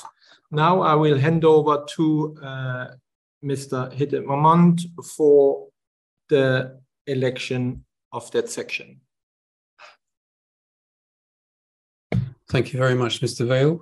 We are now ready here at Lumi's offices. So just to recap, there are 2 positions to be filled in this election, and there are 3 candidates. The delegates have the option of selecting a maximum of 2 candidates, but can also choose to select either 1 or abstain from voting. So just to confirm, we are still at 129 national associations that are logged on and eligible to vote. So we will now display the vote on screen. So once again, please select a maximum of 2 candidates, or you can choose to select 1, or you may abstain from voting. The options are Craig Rousseau Maureen, King Elizabeth Safoa, Rodewald Marion. The vote is now open. Thank you.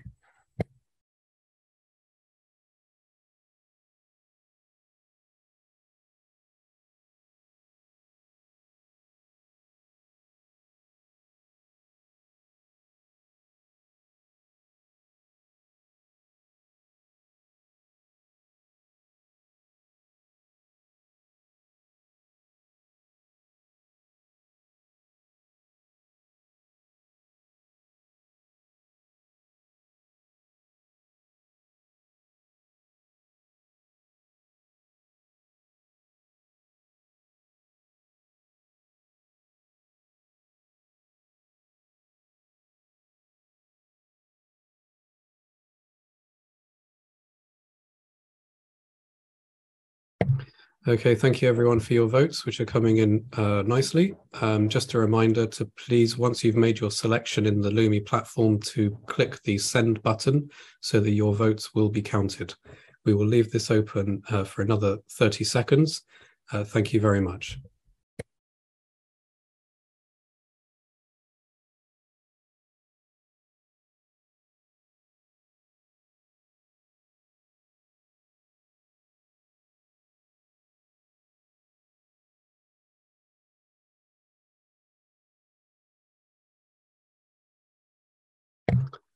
Okay, thank you everyone. We are now closing the vote.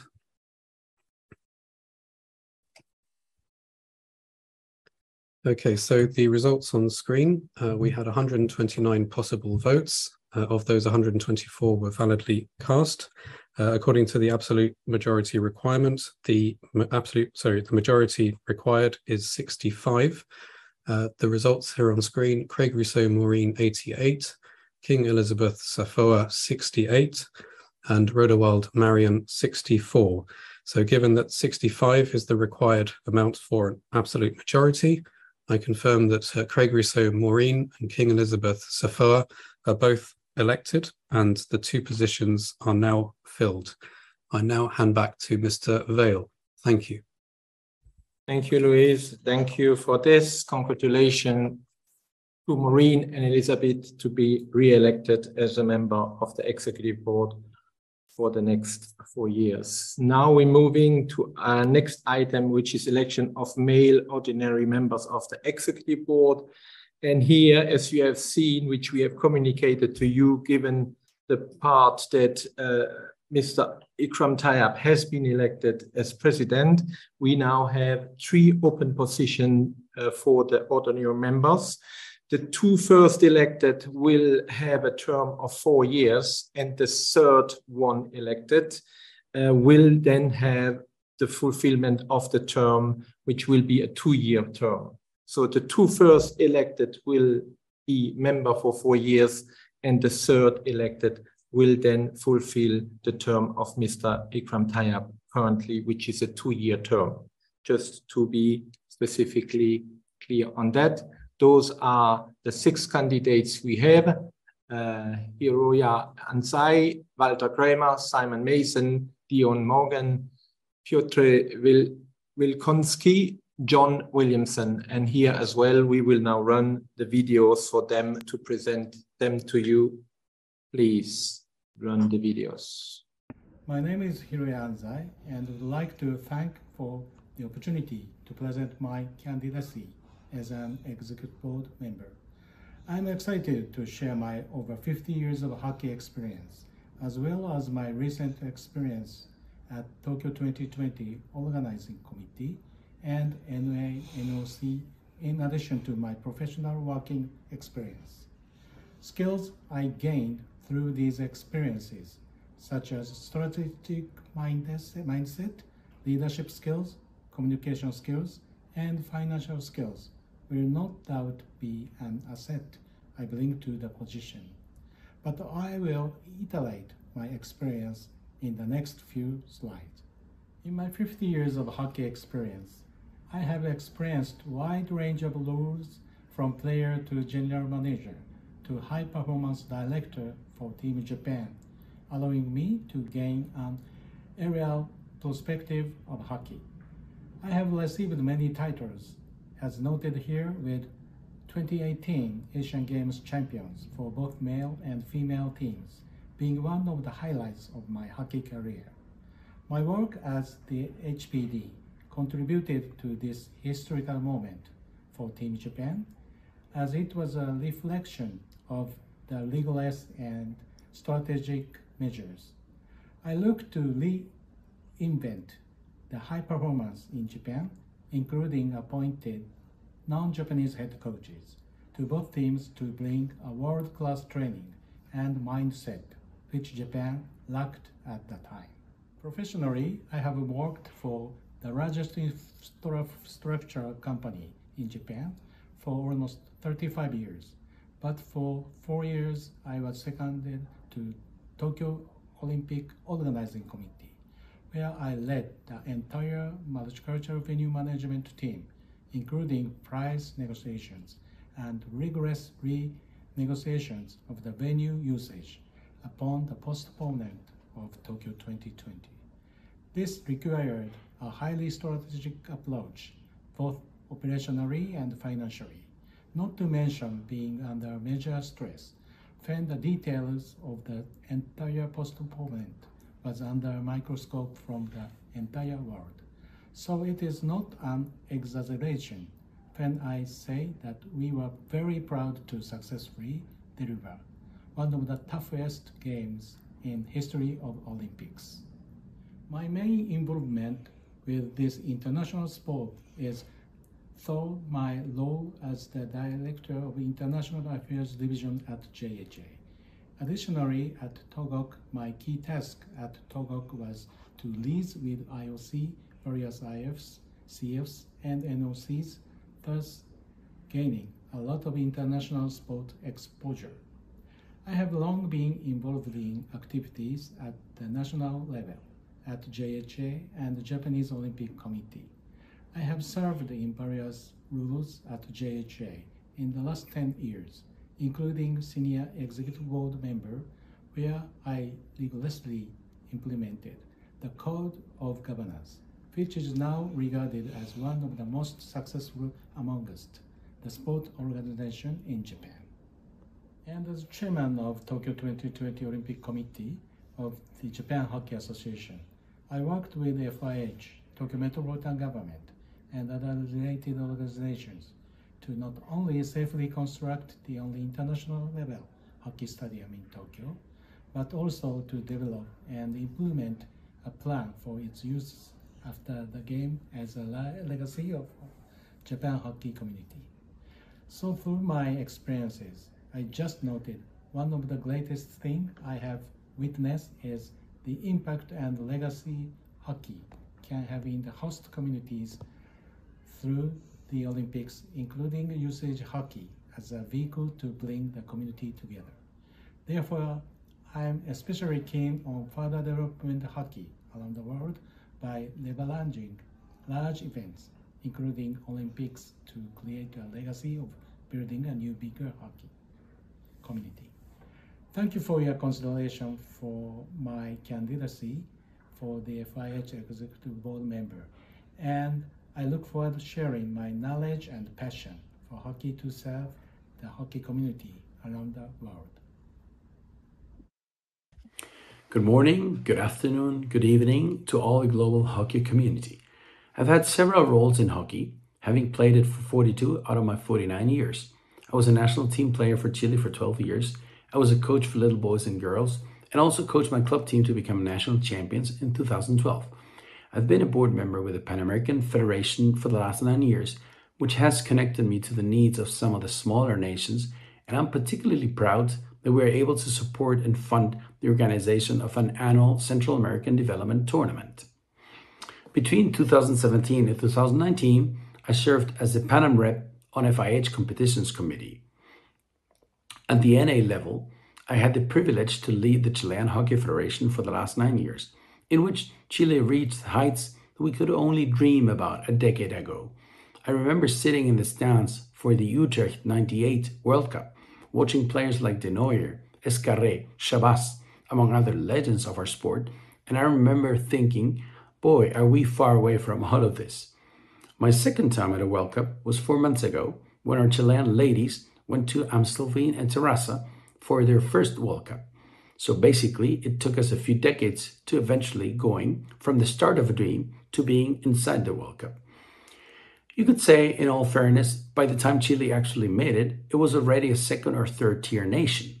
While this is true, the takeaway for me here is not where we find ourselves when we actually reach the target, but rather where we find ourselves when we start the journey and what kind of dreams are we able to set for ourselves and for our teams. This is a conversation we usually have with some of my fellow NA presidents in Central America, because we all need to have little mountains to climb. Start small, and once we get to that first top, a new mountain will emerge, and then it becomes a journey. It won't happen overnight, but once we are able to set and communicate a dream, this will help us get going. Now a few words on events. The big motivation for athletes. The World League was an exciting format, which enabled to play not only internationally, but also intercontinentally, and on the official qualification route to World Cup or Olympic Games. Despite some challenges on the funding of some of the teams, if we look at the statistics over the 3 cycles of the competition between 2012 and 2017, a combined 80+ countries participated in total, with increasing number of teams every cycle, as we hit 65 teams on the men and 53 teams on the women on the last edition.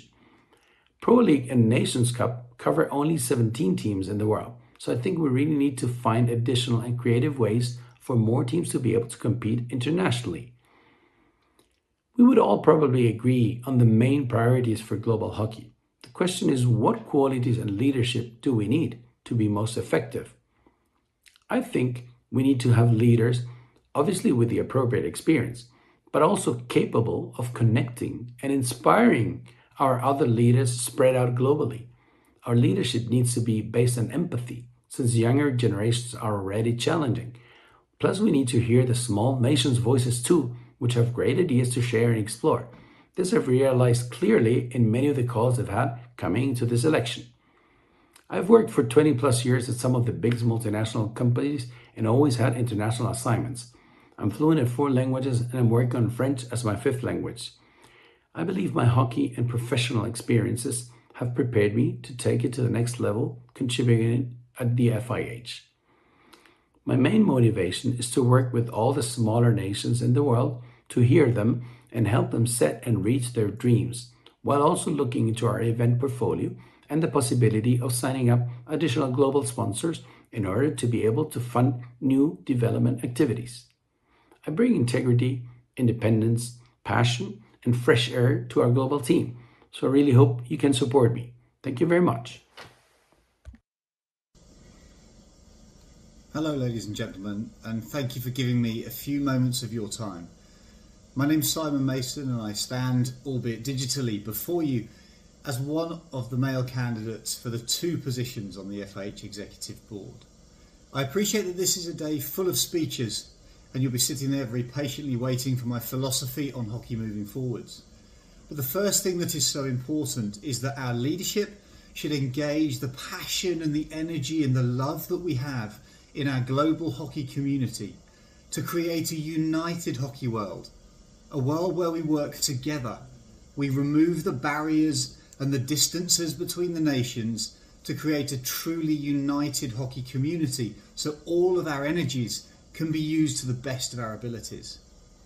Over the last 3 months, I've spoken to over 100 people around the world about their hockey needs.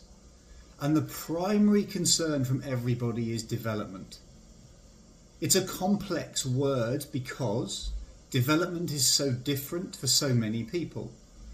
Is it the partnerships required by Haiti, the equipment needs of Sierra Leone, the transportation problems of Uzbekistan? All of those things add into one simple problem: how is it done? And the answer, unfortunately, is a cold one, and that is finance. And I believe that the FIH should have a very simple ring-fenced budget that they can allocate for development around the world, enabling us, the governing body, to cut through administration, to accelerate government programs and to encourage partnerships, to ensure that we can get a global development program with the greatest return on investment over the months and years to come. Choosing and championing specific projects with fairness and equity around the world. I understand the trickle down of the Continental Federation programs, but this is ring-fenced, targeted development programs from the world's governing body. That in itself will be an activity and leads to the second part of my program, which is transparency. Every aspect of the FIH's actions and activities should be transparent. We should understand what is going on.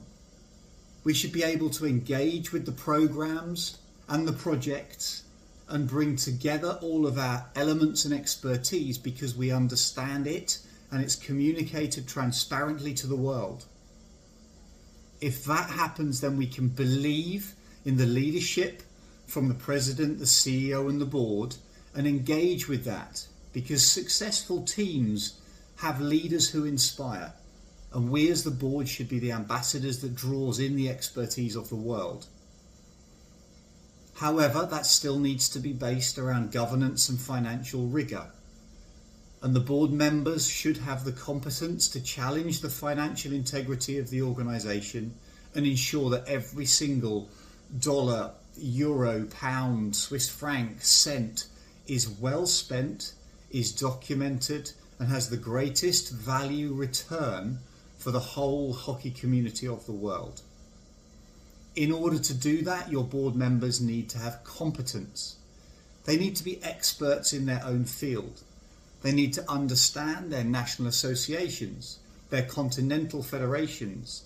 They need a depth of experience that means that the global hockey picture is familiar. They can relate to the nations themselves, the people in this room. Your problems, we should understand, and I believe I can do that. That competence itself leads me to why you would vote for me. The FIH had 11 categories put forward by their Elections Oversight Committee, and I was proved competent in all 11. That is a document that you've had. Only 3 male candidates were. I believe that, coupled with 3 Olympic Games of athletic participation, give me an understanding of performance. But more than that, hockey has been everything in my life for the last 35 years since I started playing. I believe I can bring a passion and an energy and a love of the game alongside that competence to be a valuable board member, to represent your needs and interests, to ensure that we can move the sport forwards together. Thank you for your time.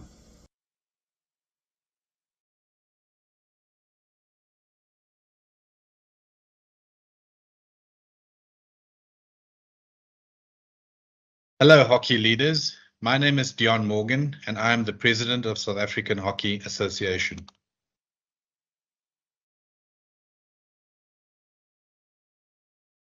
I am a strong leader and team player, and I know when to wear which hat. I never lose focus on the vision, but believe in changing the how-to as required. I bring integrity, passion for winning, a wealth of experience, ethical leadership, and good governance. I have led and been part of various organizations and structures, both professionally and in sports, and I believe in creating an environment of trust and collaboration. I thrive in diverse teams where we bring different lenses to the table to ensure that we are making informed decisions. I believe that for the continuous growth of the game, we need to ensure that the athlete is at the heart of everything we do. As athletes' needs change, we need to be able to evolve accordingly and be able to engage with various stakeholders to ensure that hockey continues to be played from cradle to grave. During this journey, lifelong relationships are formed. As I mentioned, I'm president of South African Hockey Association. I served on the South African Hockey Association Executive Board as the head of the events portfolio for 7 years. I was president of Eastern Province Hockey Federation for 2 terms, and Eastern Province Hockey is an affiliate member to South African Hockey. And I was also chairman and founding member of the Galvin Hockey Club, who's an affiliate member to the Eastern Province Hockey Federation. From a professional perspective, I work for Diplomat Distributors, which is a sales and distribution company. I serve on the Diplomat South Africa Executive Board for since 2014. I'm currently the Vice President of Business Development, and in my first year in this role, I've secured Kraft Heinz to come back into South Africa, Muti, as well as Lotus Biscoff to change from their previous distribution company and join our organization. I've headed up various sales organizations, and in all of those built various route to market solutions, developed new channels, and exceeded targets annually. I headed up trade, category, and activations, and in this role, I've developed and executed brand strategies for many a company, and to mention a few, Mondelez International, Jacobs, Dow Egbert, as well as Red Bull. I was business unit manager for the Small and Beverage Company, and in that role, we did a route to market solution for Coca-Cola South Africa. I can build relationships and communicate effectively at all levels across all walks of life. Effective teaching happens only when trust is gained. I've mentioned the various roles. The only thing I would like to add is that I was also the manager of the South African men's hockey team for a 5-year period. And something to add from a present activities, I still serve on the board of trustees for Aslan Hope in Sport for the last 8 years. It's a non-profit organization that uses sport as a vehicle to reach and upskill underprivileged communities with a specific focus on the youth as well as children. The other roles I've mentioned, to add to it, I've also coached hockey at various levels, as well as baseball in other sporting codes. I think in all my professional as well as sporting career, I was always focused on the growth and development of the organization,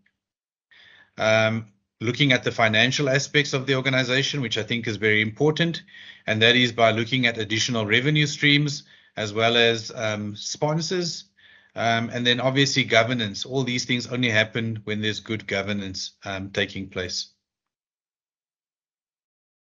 I want to once again thank you for affording me the opportunity to present myself, and I want to wish you well as you cast your votes. Thank you. Hello, my name is Piotr Wilkoński and I am asking for your vote. I am from Poland, and here is my hockey home, my club.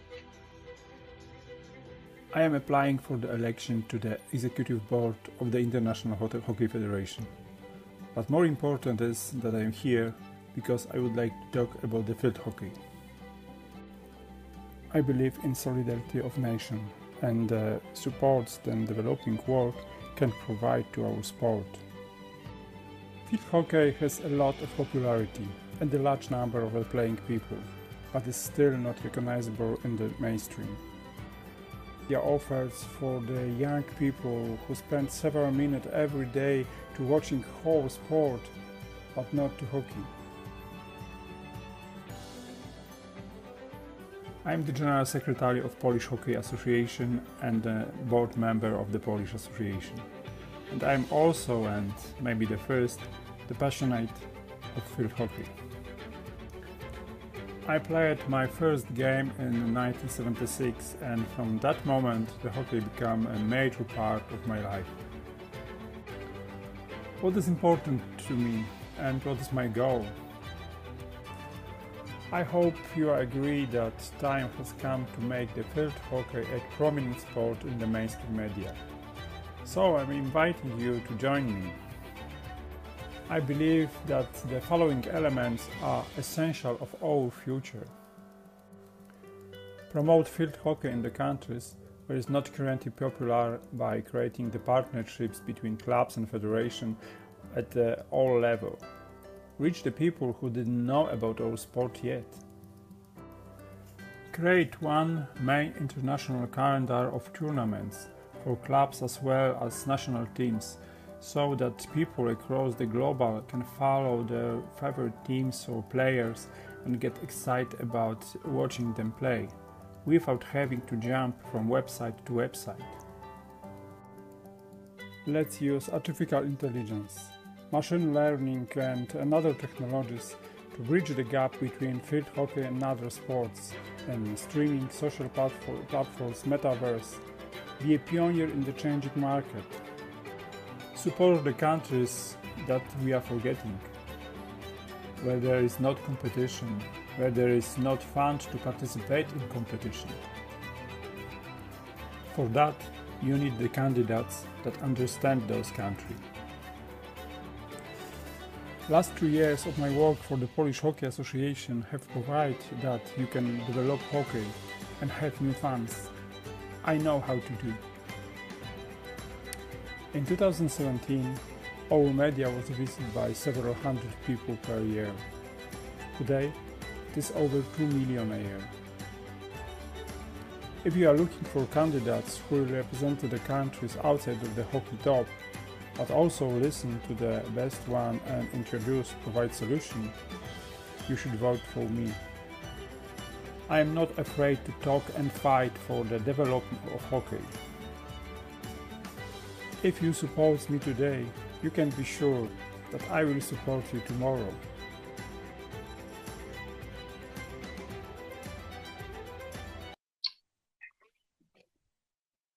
Hello, I'm John Williamson and I'm seeking your vote for the FIH board. I'm a New Zealander, also with Irish citizenship, and I'm currently living and working between New Zealand and Europe. I have spent my entire career working across international environments. I've been deeply connected to hockey throughout my life as a player, a hockey parent, as a goalkeeper coach, and as a national administrator. I love this sport. I was a board member and chair of Hockey New Zealand for 7 years. During this time, we transformed our national sporting organisation into a more professionally run entity. We significantly increased our commercial funding and our player numbers. We also developed an effective high-performance program, which delivered New Zealand's best ever world rankings. The key quality I bring to the FIH board is very strong commercial, organisational and governance expertise, having led many organisations in chief executive and governance roles. Given the challenges our sport is facing and the pace of change, I believe it is essential for at least some FIH board members to have deep governance expertise. I also believe this should include meaningful governance experience outside of hockey, and ideally in dynamic commercial entities. I have been a past or present board member of more than 30 organisations, including publicly listed and private companies, a global investment fund, and a national sporting organisation being Hockey New Zealand. In 25 years of leading companies, I've achieved a track record of driving organisational change, financial turnarounds, and strategic growth. I have significant experience in developing international partnerships and engaging with commercial and government stakeholders. I'm a strong advocate for organisational transparency and accountability. In my opinion, the FIH needs to be more transparent with its members about its financial performance and the commercial challenges it may be facing. FIH members and other key stakeholders should expect a much greater level of financial disclosure. I believe hockey is at a critical point where we need to transform our sport to grow. In developing hockey nations, we need to establish and grow a strong base and attract the right supporting partners. At an elite level, we need to balance the demands of player professionalism with the commercial realities of delivering events and showcasing our sport. And all hockey nations, whether large or small, need to build or retain our influence and relevance in the wider sporting arena. New Zealand is a small hockey country that consistently punches above its weight, despite the challenges and costs of being a minor sport in a faraway place. We can identify with the significant challenges most national associations are facing and the everyday struggle to make the best use of your very limited finances. This is why, in my view, every FIH dollar must be put to the best possible use for our sport.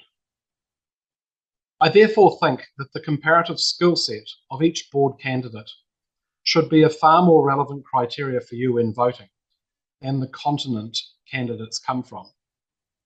And yet so much of the voting appears to be along continental lines. Try being an independent board candidate from Oceania, a continent with just 8 votes. Governance expertise should be the key criteria. I love this sport and I really want to see it succeed. I'm a candidate who gets things done and I'm not afraid to push for change.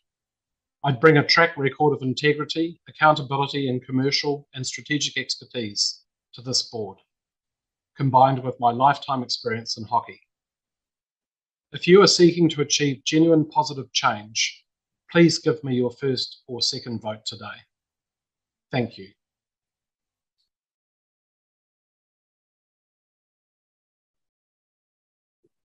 Thank you, Iroya.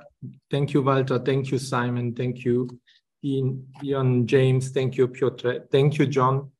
Again, here, thank you for your presentation. Thank you for your passion, and thank you for your dedication to hockey. Now I will hand over to Mr. Hideman for running the election for male candidates in the executive board. Floor is yours. Thank you very much, Mr. Vale. We are ready now here to go through the next vote for the election of the male ordinary members. Just to recap, there are 3 vacant positions to be filled and 6 candidates. So when we come to opening the vote, the delegates will have the option of selecting a maximum of 3 candidates, but they can also choose to select either 1 or 2 or refrain from voting and abstaining entirely. But again, please do, after you've made your selection, click the send button in the Lumi platform so that your vote will be counted. Before we display the vote, just to confirm that we still have 129 national associations logged into the Lumi platform and eligible to vote. And this will be an absolute majority vote process. So the absolute majority will be once again calculated on that 129 figure. So perhaps if we now display the vote on screen, we have it here. So please select 3 maximum candidates, or you may also choose to only select 1 or 2 or none at all. The options here are Anzai Hiroya, Kramer Walter, Mason Simon, Morgan Dion James, Wilkonski Peter, Williamson John. We now declare the vote open. Thank you.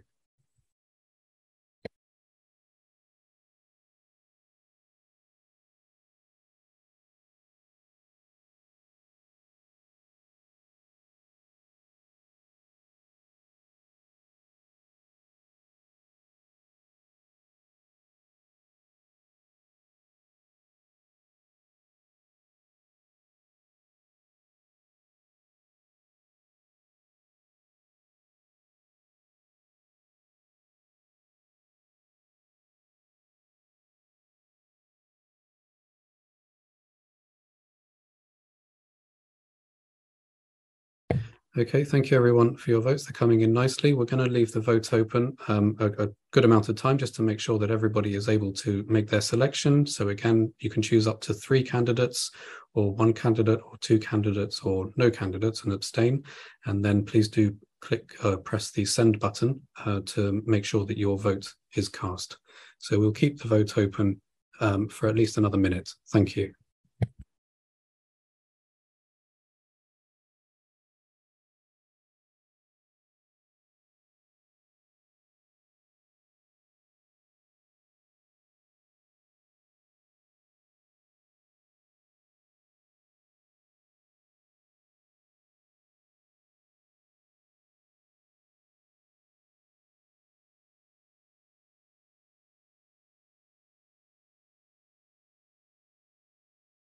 Okay, so just another 30 seconds now for your votes. Please do vote on the Lumi platform. Thank you.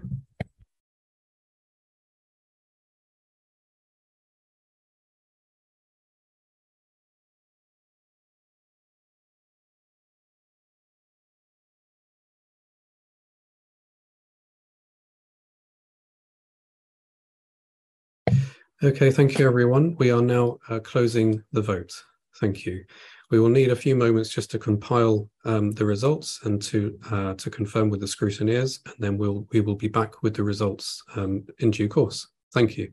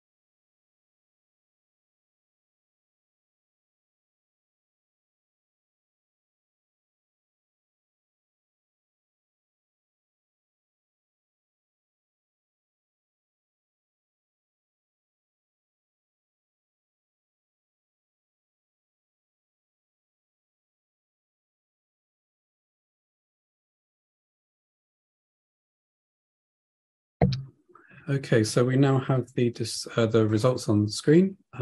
We had 129 possible votes. Of those, 125 were validly cast. The majority, the absolute majority required for this vote was 65 votes. So if I go through the results here, we have Anzai Hiroya 72, we have Kramer Walter 48. We have Mason Simon, 52.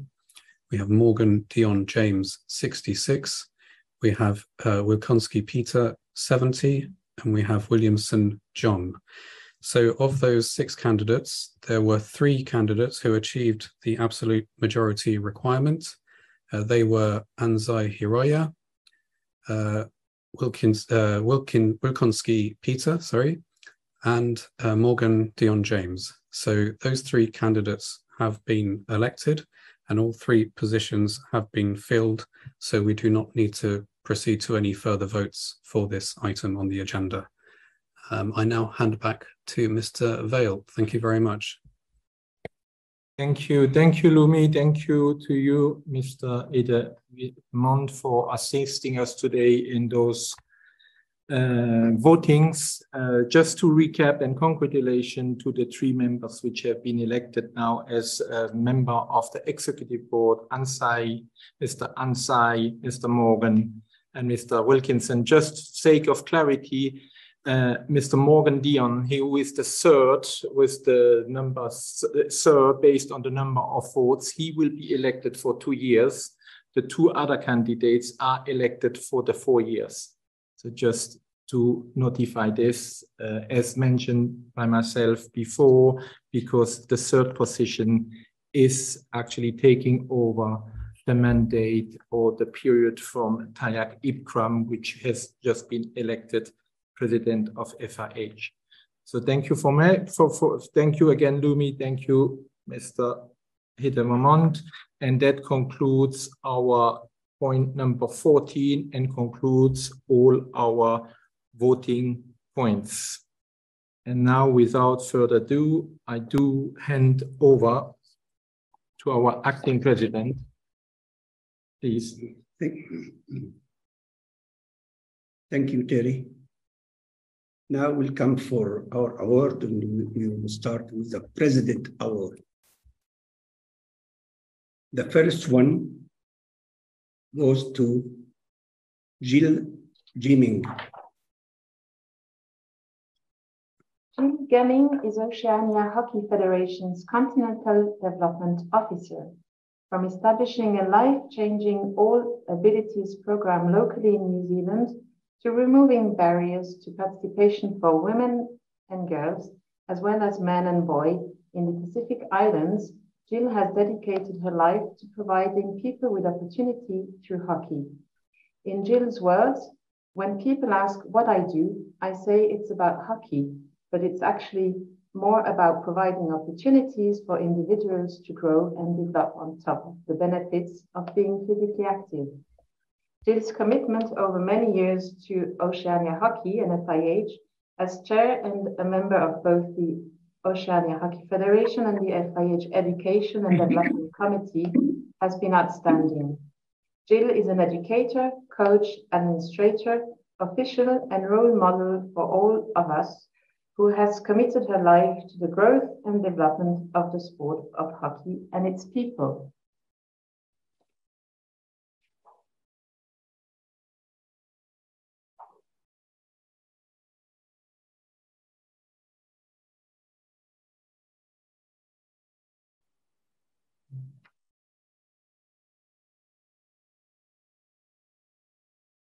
Our next award goes to Dato Sri Shapayak Siriwat. He was recently appointed as the Chief Executive Officer of the Southeast Asian Games Federation Office. Shapayak Siriwat has had an illustrious career in sports management and the government of Thailand. He served as the Minister to Prime Minister's Office, the Deputy Minister of Transport and Communication, and the Deputy Minister of Interior. In the sports world, he has held many important positions over his career in tennis, football, and hockey sports bodies. Dato Sri is a visionary leader whose grit has been tested time and again. Dato Sri has exceptionally valuable insights when it comes to event management, and his ideas are an asset for whichever team he works with. His colleague described Dato Sri as having unwavering values which have helped him reach the pinnacle of his career. Third President Award goes to Marisa Langini. Marisa served the South Africa Hockey Association for more than 15 years. She proved to be an excellent CEO during her term, focusing on a number of key areas, including increasing revenue through existing partnerships and stabilizing South Africa Hockey's financial position, introducing and collaborating with hockey volunteer subcommittees, ensuring funding for national teams and high-performance camps, and the successful completion of 3 Premier Hockey League seasons. Highlights include South Africa's qualification and participation in the Gold Coast Commonwealth Games, the Buenos Aires Youth Olympic Games, and the Tokyo Olympic Games.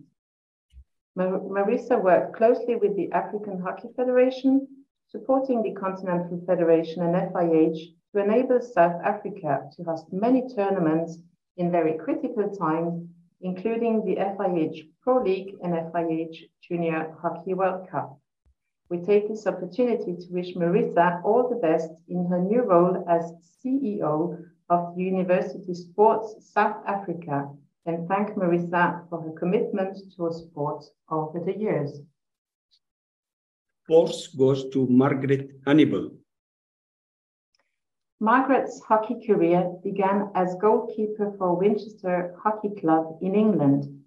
She took up umpiring in Hampshire County before going on to officiate at national and international level. She is one of the top umpire managers in the world. Margaret's background is academic. She sits on educational boards and trustees, has recently completed a PhD, and works in the field of dual partnership education. This brings a strong focus on correct process and protocol, ensuring a strong base for the projects and initiatives she has led.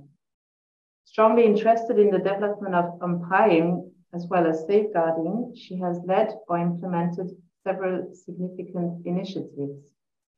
2008 saw the first intake of umpires for European Hockey Federation's prestigious umpire development program, for whom Margaret was one of the mentors.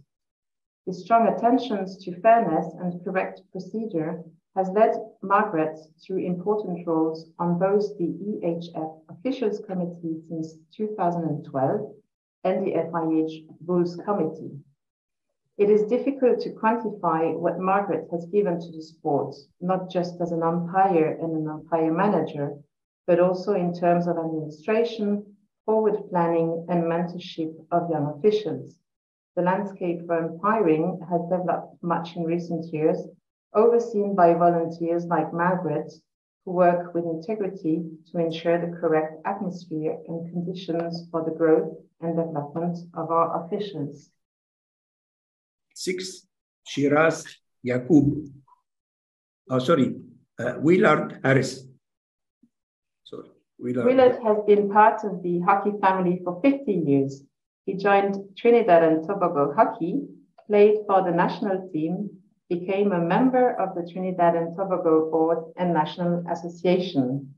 His many roles have included judge, technical delegates for PAF and FIH, chair of the competition committee of PAF and FIH, advisor to many committees within PAF for the past 30 years. Willard has contributed to Pan Am Cups, Pan American Games, World Cup, Olympic Games, Commonwealth Games, and many other important FIH hockey events. Willard conducts many seminars, sharing his experience with numerous officials who are now officiating all over the world. He's a great person, excellent father, and a true friend to his friends. Number 6 is Shiraz Yaqub. Shiraz Ali Yaqub, former player of the national team of Kenya, has been known for many years as a national and international umpire. Shiraz reached grade 1 as a FIH umpire. He umpired many tournaments at all levels. When he retired from his career, he became an umpire manager and served FIH and the Africa Hockey Federation. He also was a member of the former FIH Umpires Committee and has been a member of the Africa Hockey Federation Executive Board for more than 10 years till date. Last not least is to Elena Norman. Elena Norman from Australia worked in the Indian sports industry for more than a decade, and prior to joining Hockey India, she served as the COO with the sports marketing agency New Delhi.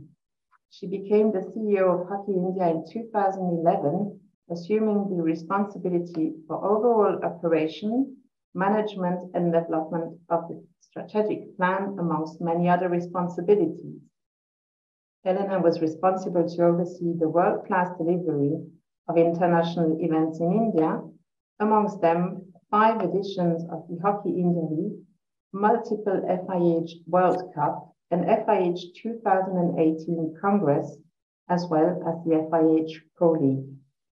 In 2019, Elena was awarded with the Business Woman of the Year Award at the India-Australia Business and Community.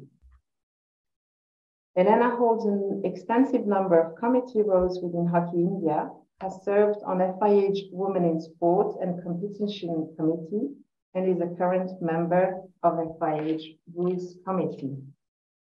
Congratulations to all our awardees, and thank you for your kind attention. Thank you, Danny, for your assistance. Now, Terry, floor is yours. Thank you, Saif. Now we will, I hand over here and I'll introduce to you, there no need to introduction, for Hessel, our EB member, the chair of the award panel, who will present to you the FIH Awards. So Hessel, the floor is yours. Distinguished members, dear friends, it is my pleasure to lead you through the 2022 FIH Awards on the occasion of our 48th Congress. The first award to be presented is the Pablo Negro Trophy. This trophy is presented to a national association that has made a significant mark, either through innovative programs and initiatives, or by embracing the true spirit of hockey through exceptional sportsmanship over the past 2 years.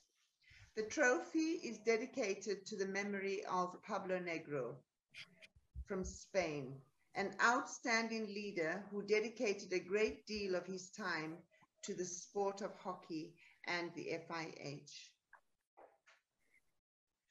The Pablo Negro Trophy goes to The French Hockey Federation. The French Hockey Federation, through the election in 2020 of their new president, Isabella Joen, and her team, has increased the emphasis in their governance in making hockey more inclusive, more sustainable, and more accessible. These themes have been carried passionately by her and her team over the past 2 years, in spite of a complex financial and social COVID context. The French Hockey Federation works with different organizations with a common denominator to increase social insertion through hockey, whether that is via youth in deprived areas, increase female participation in our sport, or education. Through the development of different forms of hockey practice, the French Hockey Federation strive to make hockey more accessible and more democratize our sport in France.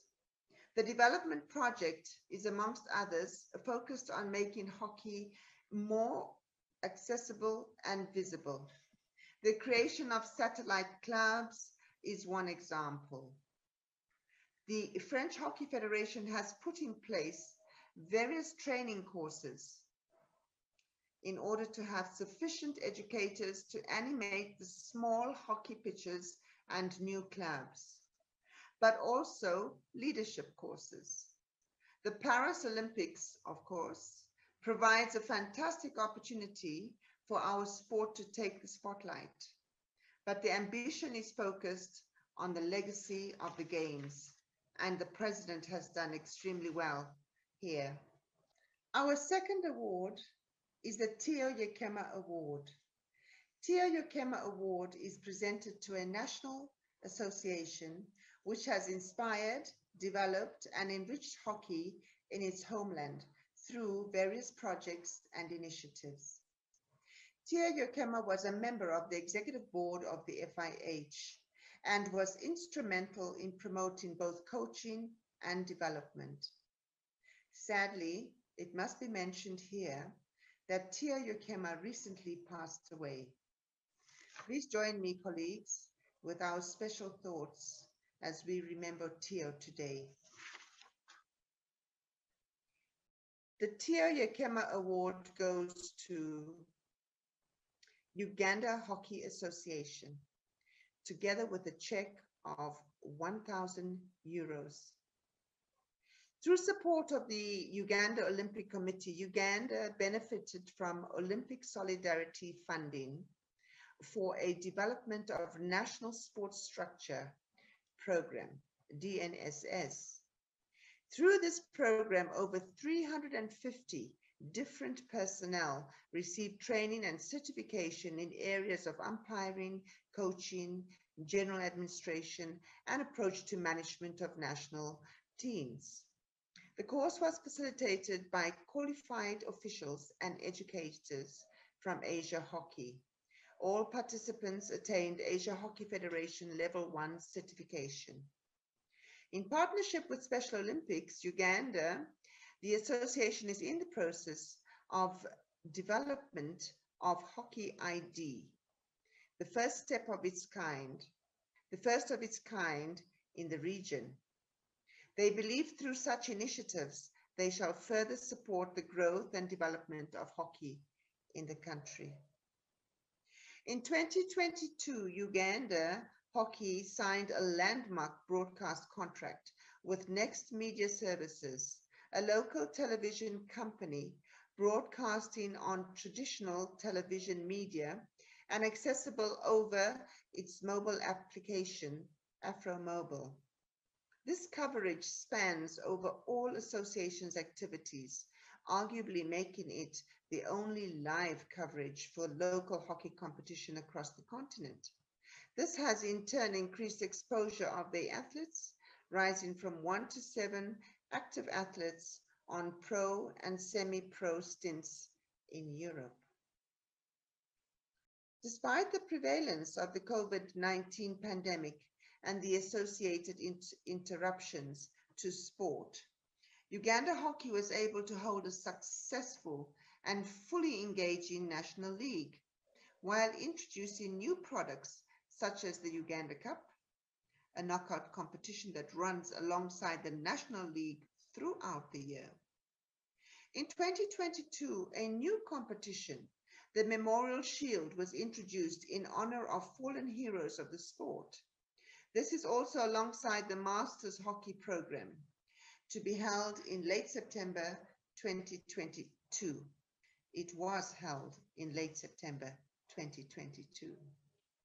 Uganda Hockey has also aggressively improved management and administration of organizations involved in grassroots hockey development activities, registering and partnering with over 5 different hockey development academies, a growth from one officially recognized one. Having last featured on the international scene in 2000, in 2021, the Uganda national team returned competing in a 2-nation FIH series in March. As a result, the men's team regained international ranking at 91, while the women received their first ever global ranking at 76. The men emerged champions of the series. This was followed up with participation at the 2021 Africa Cup of Nations for both men and women, held in January 2022 in the Ghanaian capital of Accra. This was the first time in Uganda that a single sport contingent of such magnitude was representing the country, resulting in its elevation within the government ranking of sports in the country, and places the sport as at a favorable footing for government support of its hockey activities. Through the support of the Africa Hockey Federation, numerous individuals were nominated and admitted to the FIH Academy courses. Uganda has registered a surge in the number of active members, cutting across all ages and categories. There has been a growth in the number of clubs and teams participating in the National League and other competitions, number of hockey playing schools, and the recent establishment of a master's program. Let's remember that Mr. Tio Yekema played a key role in Uganda's receipt and installation of its only AstroTurf, a surface on which tremendous progress has been made over the last 14 years. Our next award is the His Royal Highness Sultan Aslan Shah Award. The HRH Sultan Aslan Shah Award is designed to acknowledge an individual who has not only made outstanding contributions to hockey, but who also serves as an inspiration role model. This award is dedicated to the memory and spirit of the late Royal Highness Sultan Aslan Shah, former King of Malaysia, whose commitment and passion for hockey led to its growth and development during the decades of his presidency of Malaysian and Asian hockey. The HRH Sultan Aslan Shah Award goes to Tonik Tevdorades. Tonik is involved in Georgian hockey for a long time, and together with the president of Georgian Hockey Federation, coaches and volunteers trying to introduce hockey around Georgia. At the moment, Tonik working on a new project called Discover Hockey in Georgia that includes working with public schools to get more young athletes going. Soon, the Georgian Hockey Federation, under the guidance of Tonik, will develop several new projects for the Georgian Hockey Federation. For example, one is a hockey PR in Georgia, which includes creating a site and providing information about our sport to young people through various online platforms. Tonique attended several European Hockey Federation courses for umpires and coaches, and several courses about sports development, which were organized by the Sport for Life organization in the United States of America. We come to our next award, the Etienne Glitchich Award. This award is in recognition of an individual, Continental Federation, or national association having developed hockey through innovative ideas and or the professionalization of their organization. Etienne Glitchich was the honorary secretary and subsequent president of the International Hockey Federation. His dynamic approach and dedicated commitment to the sport laid much of the groundwork for the FIH as it is known today. The Etienne Glitchich Award goes to Gino Childers in recognition for his contribution to the growth and development of hockey. Gino is originally from Netherlands, where he played hockey for clubs like Den Bosch and Orange Zwart. For nearly 25 years, he has been part of the Czech Hockey Federation, starting as a coach of the national teams and later becoming a president of the Czech Hockey Federation. During his years, he has worked hard to develop and establish hockey in many areas. Gino is always active and enthusiastic, and through Erasmus programs, he has helped not only locally, but also to include other countries. It includes youth leadership, coaching programs, ID hockey, LGBT hockey, etc. Czech Hockey Federation, under the guidance of Gino, was encouraged by Czech National Sports Agency, and Czech's women national team will get funding for their road to Olympic Games in Los Angeles in 2028. This is the first time in the history of Czechoslovakia that the Czech National Sports Agency supporting hockey in the Czech Republic. Visionary, manager, leader, the European Hockey Federation Diploma of Merit. Theo Yekoma Award with Czech Hockey Federation. He did a great deal of work, as can be noted from his resume. Our next award is the Gust Latherwas Memorial Trophy. This trophy is awarded to an individual who has made a significant mark on the development of umpiring. This award was created to celebrate the life of Gust Latherwas and to recognize his immense contribution to the FIH and world hockey in the area of umpiring. The Gust Latherwas Memorial Trophy goes to Miao Lin, Miss Miao Lin. Miss Miao Lin started her international umpiring career in 2005 and is one of Asia's most accomplished international umpires, having umpired at 3 Olympic Games, 3 World Cups, and dozens of other top-level events, leading by example. Her accomplishment and commitments have inspired many Asian umpires, and she will continue to influence and reinforce her impact as an international umpires manager once hockey returns after the pandemic. At the national level, Miao Lin has been influential in umpiring and development for many years as well, coaching and mentoring, supporting and guiding the next generation of Chinese umpires.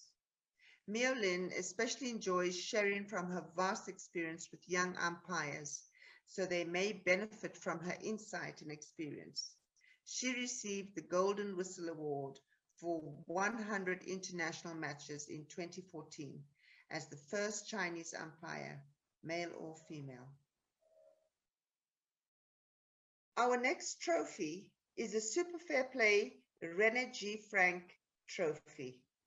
The Super Fair Play Trophy recognizes a team of individual having upheld the spirit of hockey and conveyed the utmost respect for opponents through exemplary sportsmanship on or off the field. This trophy was created to celebrate the life of René G. Frank, a former Secretary General and subsequent President of the FIH, and his invaluable contribution to the FIH and world hockey. The Super Fair Play Trophy René G. Frank goes to Kazakhstan National Team.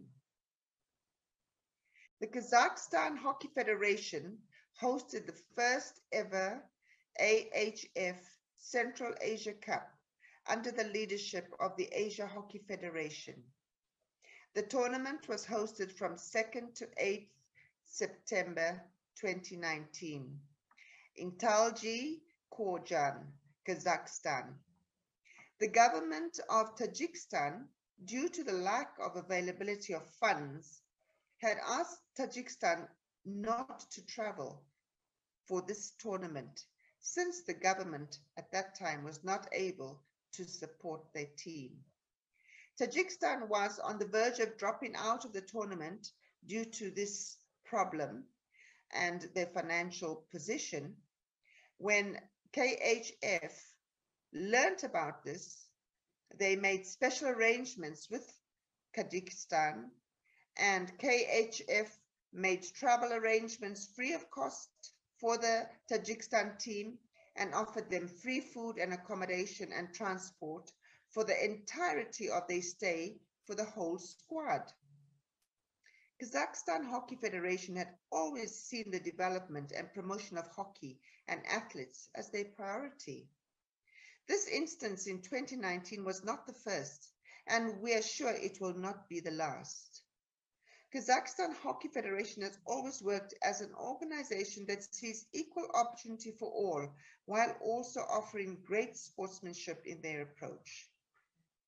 The Kazakhstan Hockey Federation helped Tajikistan during the Indoor Asia Cup in 2014, which was held in Taltkorjian, Kazakhstan. They also assisted at this time with travel, accommodation, and food, and they supported the Tajikistan team with equipment. They continued to support the Kazakhstan team and ensured that they shared together several joint ventures to enable the Tajikistan team train and play with the Kazakh team to help them gain knowledge and experience. They played several test series together, and this really made a great contribution to assist the Tajikistan players gain experience and massive exposure during their playing time, and it improved their game tremendously. It is encouraging to see such great efforts done by a federation. Kazakhstan Hockey Federation helped with the development and promotion of hockey, not only for themselves, but for their neighbors. A prime example of selflessness and also fair play. These kinds of actions from KHF have encouraged and motivated Tajikistan so much that their school activities and their youth activities are now at the all-time high for their nation. Distinguished members, ladies and gentlemen, 3 further awards are yet to be presented: the Diploma of Merit and Order of Merit for their distinguished service for exceptional achievement and contribution to hockey will be presented. The awardees for the Order of Merit are Dr. Michael Green, a former national member of the German team and player for Harvestelhuda THC in Hamburg. Michael competed at 2 Olympic Games and was named FIH Player of the Year in 2002. Michael loves that hockey is a dynamic and innovative sport that generates friendships across the globe. Michael was, until November 2016, chair of the FIH Athletes Committee. He has been at the FIH Executive Board since 2016. He was re-elected to the FIH Executive Board at the 46th Congress in New Delhi, India. Michael Green's term will come to an end at this Congress, and on behalf of the FIH, the hockey family, and the awards panel, I would like to thank Michael for his commitment and dedication to hockey and wishing him all the best for the future. Our next awardee is Shahbaz Ahmed, widely recognized as one of the greatest hockey players ever in the history of our sport. Shahbaz made over 300 appearances for Pakistan and was named player of the tournament at both the 1990 World Cup in Lahore and the 1994 World Cup in Sydney, where he captained the green shirts to the title. Where he captained the green shirts to the title. He also claimed an Olympic bronze medal at the Barcelona 1992 Games. He has been an FIH Executive Board member since 2018. Like Michael, it will be Shahbaz's last term as an EB member. And again, on behalf of the FIH, the entire hockey family, I would like to take this opportunity to thank Shahbaz for his invaluable role in the world of hockey and wish him all the best for the future. Our next awardee is Mr. Surinder Dhillon. Mr. Surinder Dhillon embarked this exciting journey starting as a professional athlete representing Hong Kong in Tokyo Olympic Games in 1964. He also enjoys a unique honor to have represented Hong Kong in 1966, 1970, and 1978 Asian Games. He also participated in Asian Games in 1982 as a coach. Hong Kong men's hockey team. He also contributed at 3 Asian Games, Jakarta Asian Games in 2018 as tournament director, technical official in Busan Asian Games in 2002, and judge in Doha Asian Games 2006. Our next award is the Diploma of Merit Award. And this goes to Mr. Subhan bin Kamal. Mr. Subhan has made a significant contribution to the development and advancement of hockey in Malaysia, regionally in Asia, and even globally. He is currently the president of Malaysian Hockey Confederation. As a sports executive, along with his current position, he initiated as deputy chairman of Selangor Hockey Association in 2009, became the chairman in 2011. He also served Malaysian Hockey Confederation as chairman, holding both roles until 2017. He held the distinctive position in other sports organizations in Malaysia. He also served as deputy chairman of the Malaysian FA between 2017 and 2021. Under his leadership, Malaysian Hockey Confederation has hosted at least one international event every year, and Malaysian hockey has also won the Indo-Asian Cup 2022 and a silver medal in Asian Cup 2022. Also important to mention is that under his leadership, the Malaysian men's national team is among the top 10 teams in the FIH ranking. It is also pertinent to mention here that because of his remarkable and amazing efforts towards hockey, he has also been awarded the Asian Hockey Federation Order of Merit in 2022. During the challenging circumstances of COVID-19, he continued online education and event organization for all features of hockey in Malaysia, which could only be possible due to his struggle and passion for the betterment of our beautiful sport hockey, with his enthusiastic approach and dedication to hockey.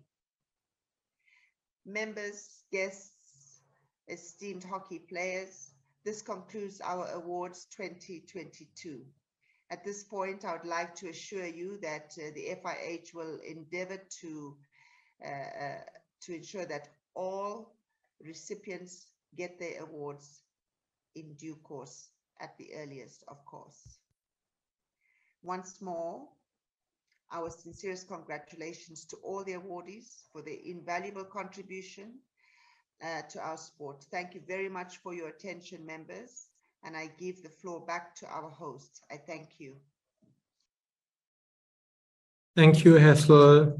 Congratulations to all the award winners, as already mentioned. So now we are going to move to point number 16. And this point, we have nothing under this point, which is any other items. So there is no any other item, which will mean we can go to point number 17. And for me, this concludes the agenda of the Congress. And now I hand over to our acting president. Acting President, the floor is yours. Thank you, Terry. Before I close the meeting, I will ask the new elected president to say few words to our members in this Congress, please. Tayyib, few words to our members in this Congress, please. Tayyib, floor is yours. Good morning, good afternoon, and good evening, dear hockey friends and global hockey family. It is great pleasure for me to address a beautiful group of people, world hockey leaders, who dedicated their lives to keep our hockey shining.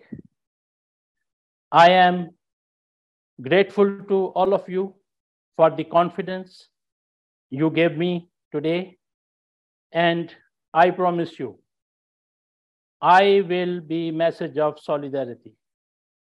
I will bring the FIH together.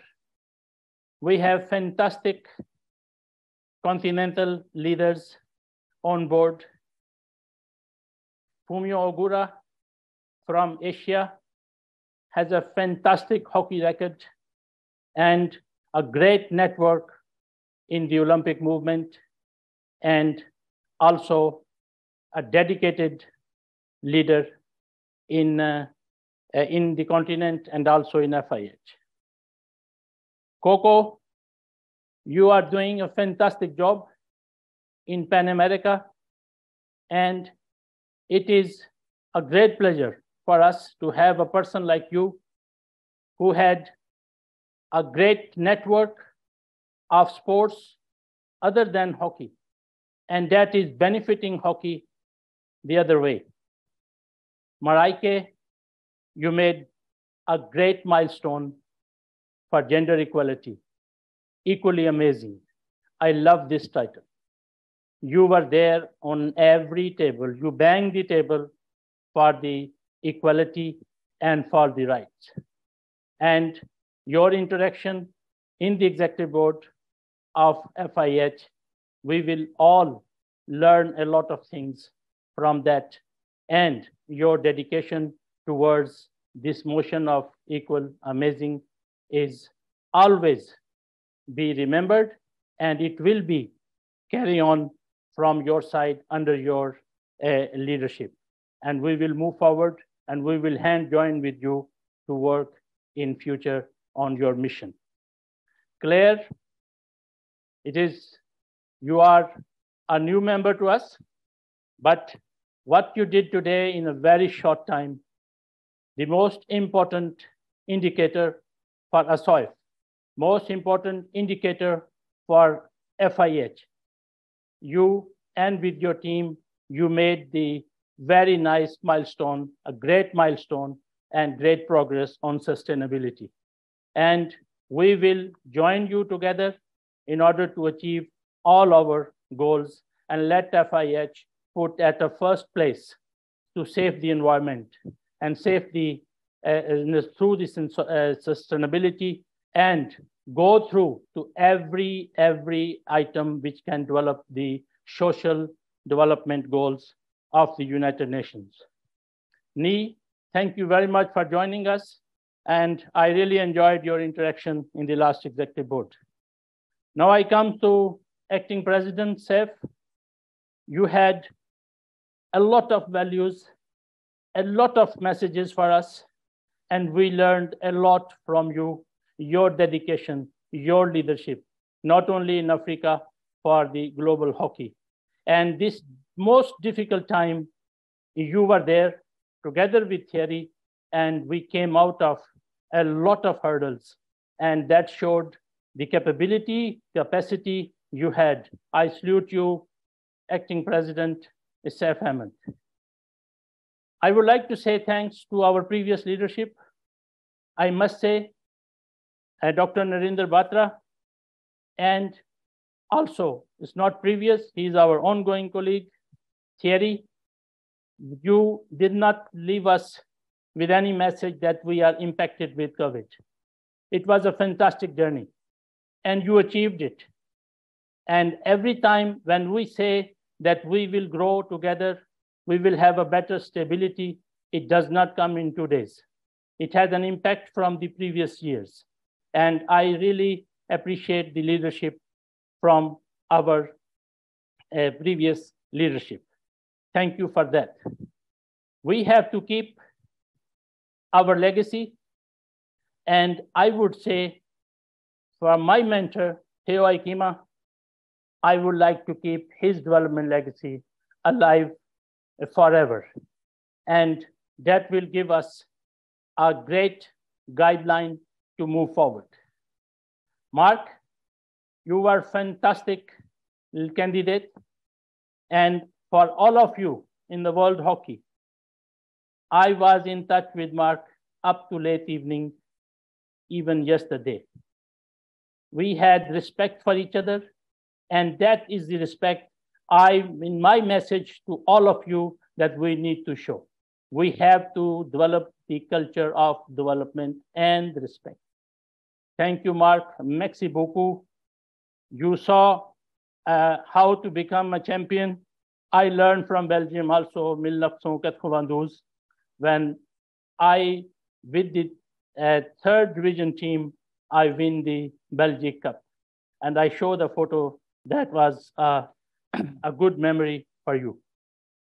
Dear leaders of hockey, you are in the best placed. And let me convey a short message on behalf of President IOC, Thomas Bach, who was the first one to call me, and he sent all the best wishes for hockey, the way we are developing and the way we are moving forward, and the way we are overcoming our challenges. And on your behalf, I had already conveyed my sincere gratitude to Thomas Bach, our leader in the Olympic movement. Dear colleague, you are also well placed. I had received several calls from world leaders, and I am in line to receive 2 or 3 calls from head of states. It shows where we are with hockey. And I am really, really grateful and express my sincere gratitude to all of you that you took us up to here. Now, I would like to thank our top nations and our top athletes you are our showcase. And the way you had showed a strength of hockey, that is an example for all of us. And of course, I don't want to repeat what I said in my candidature speech, but yes, we have a potential to grow, we have a room to grow, and we have to start our connectivity and try to understand where we are and what we need to do. Thierry, you really gave us a hope, and I would like to appreciate you and your team, a fantastic job our professionals in FIH, they did. And I know I was very nervous, not for the election of FIH. I was nervous how we can keep our World Cup in Bhubaneswar. And you and Saif Ahmed did it very nicely. And it has a huge legacy and also a great contribution to FIH in all manners. I heard in many speeches about transparency. Let me translate transparency in a way that yesterday Thierry already announced that we will improve our communication or all those aspects where our national federations need to know and they deserve to know. We will improve that communication, and I don't have to repeat those words what Thierry mentioned. I think at this moment, I would like to say that we are well-placed international federation, and I assure you that I will bring forward in many avenues where we still have room to develop. I can continue forever, and because hockey is my passion, hockey is, it is something which changed my life, and I am thankful to hockey and hockey family that they have really given me a wonderful life. With these words, I would like to say thanks to all of you for your attention, and I will be with you. I am creating next week a hotline for the FIH president 24/7, and that every nation can reach to me anytime they want. And that message will be conveyed through Thierry to all our departments. And I felt it, I spoke to you, I not only listened, I felt it. And I only conclude that you need attention, and we will be there for you.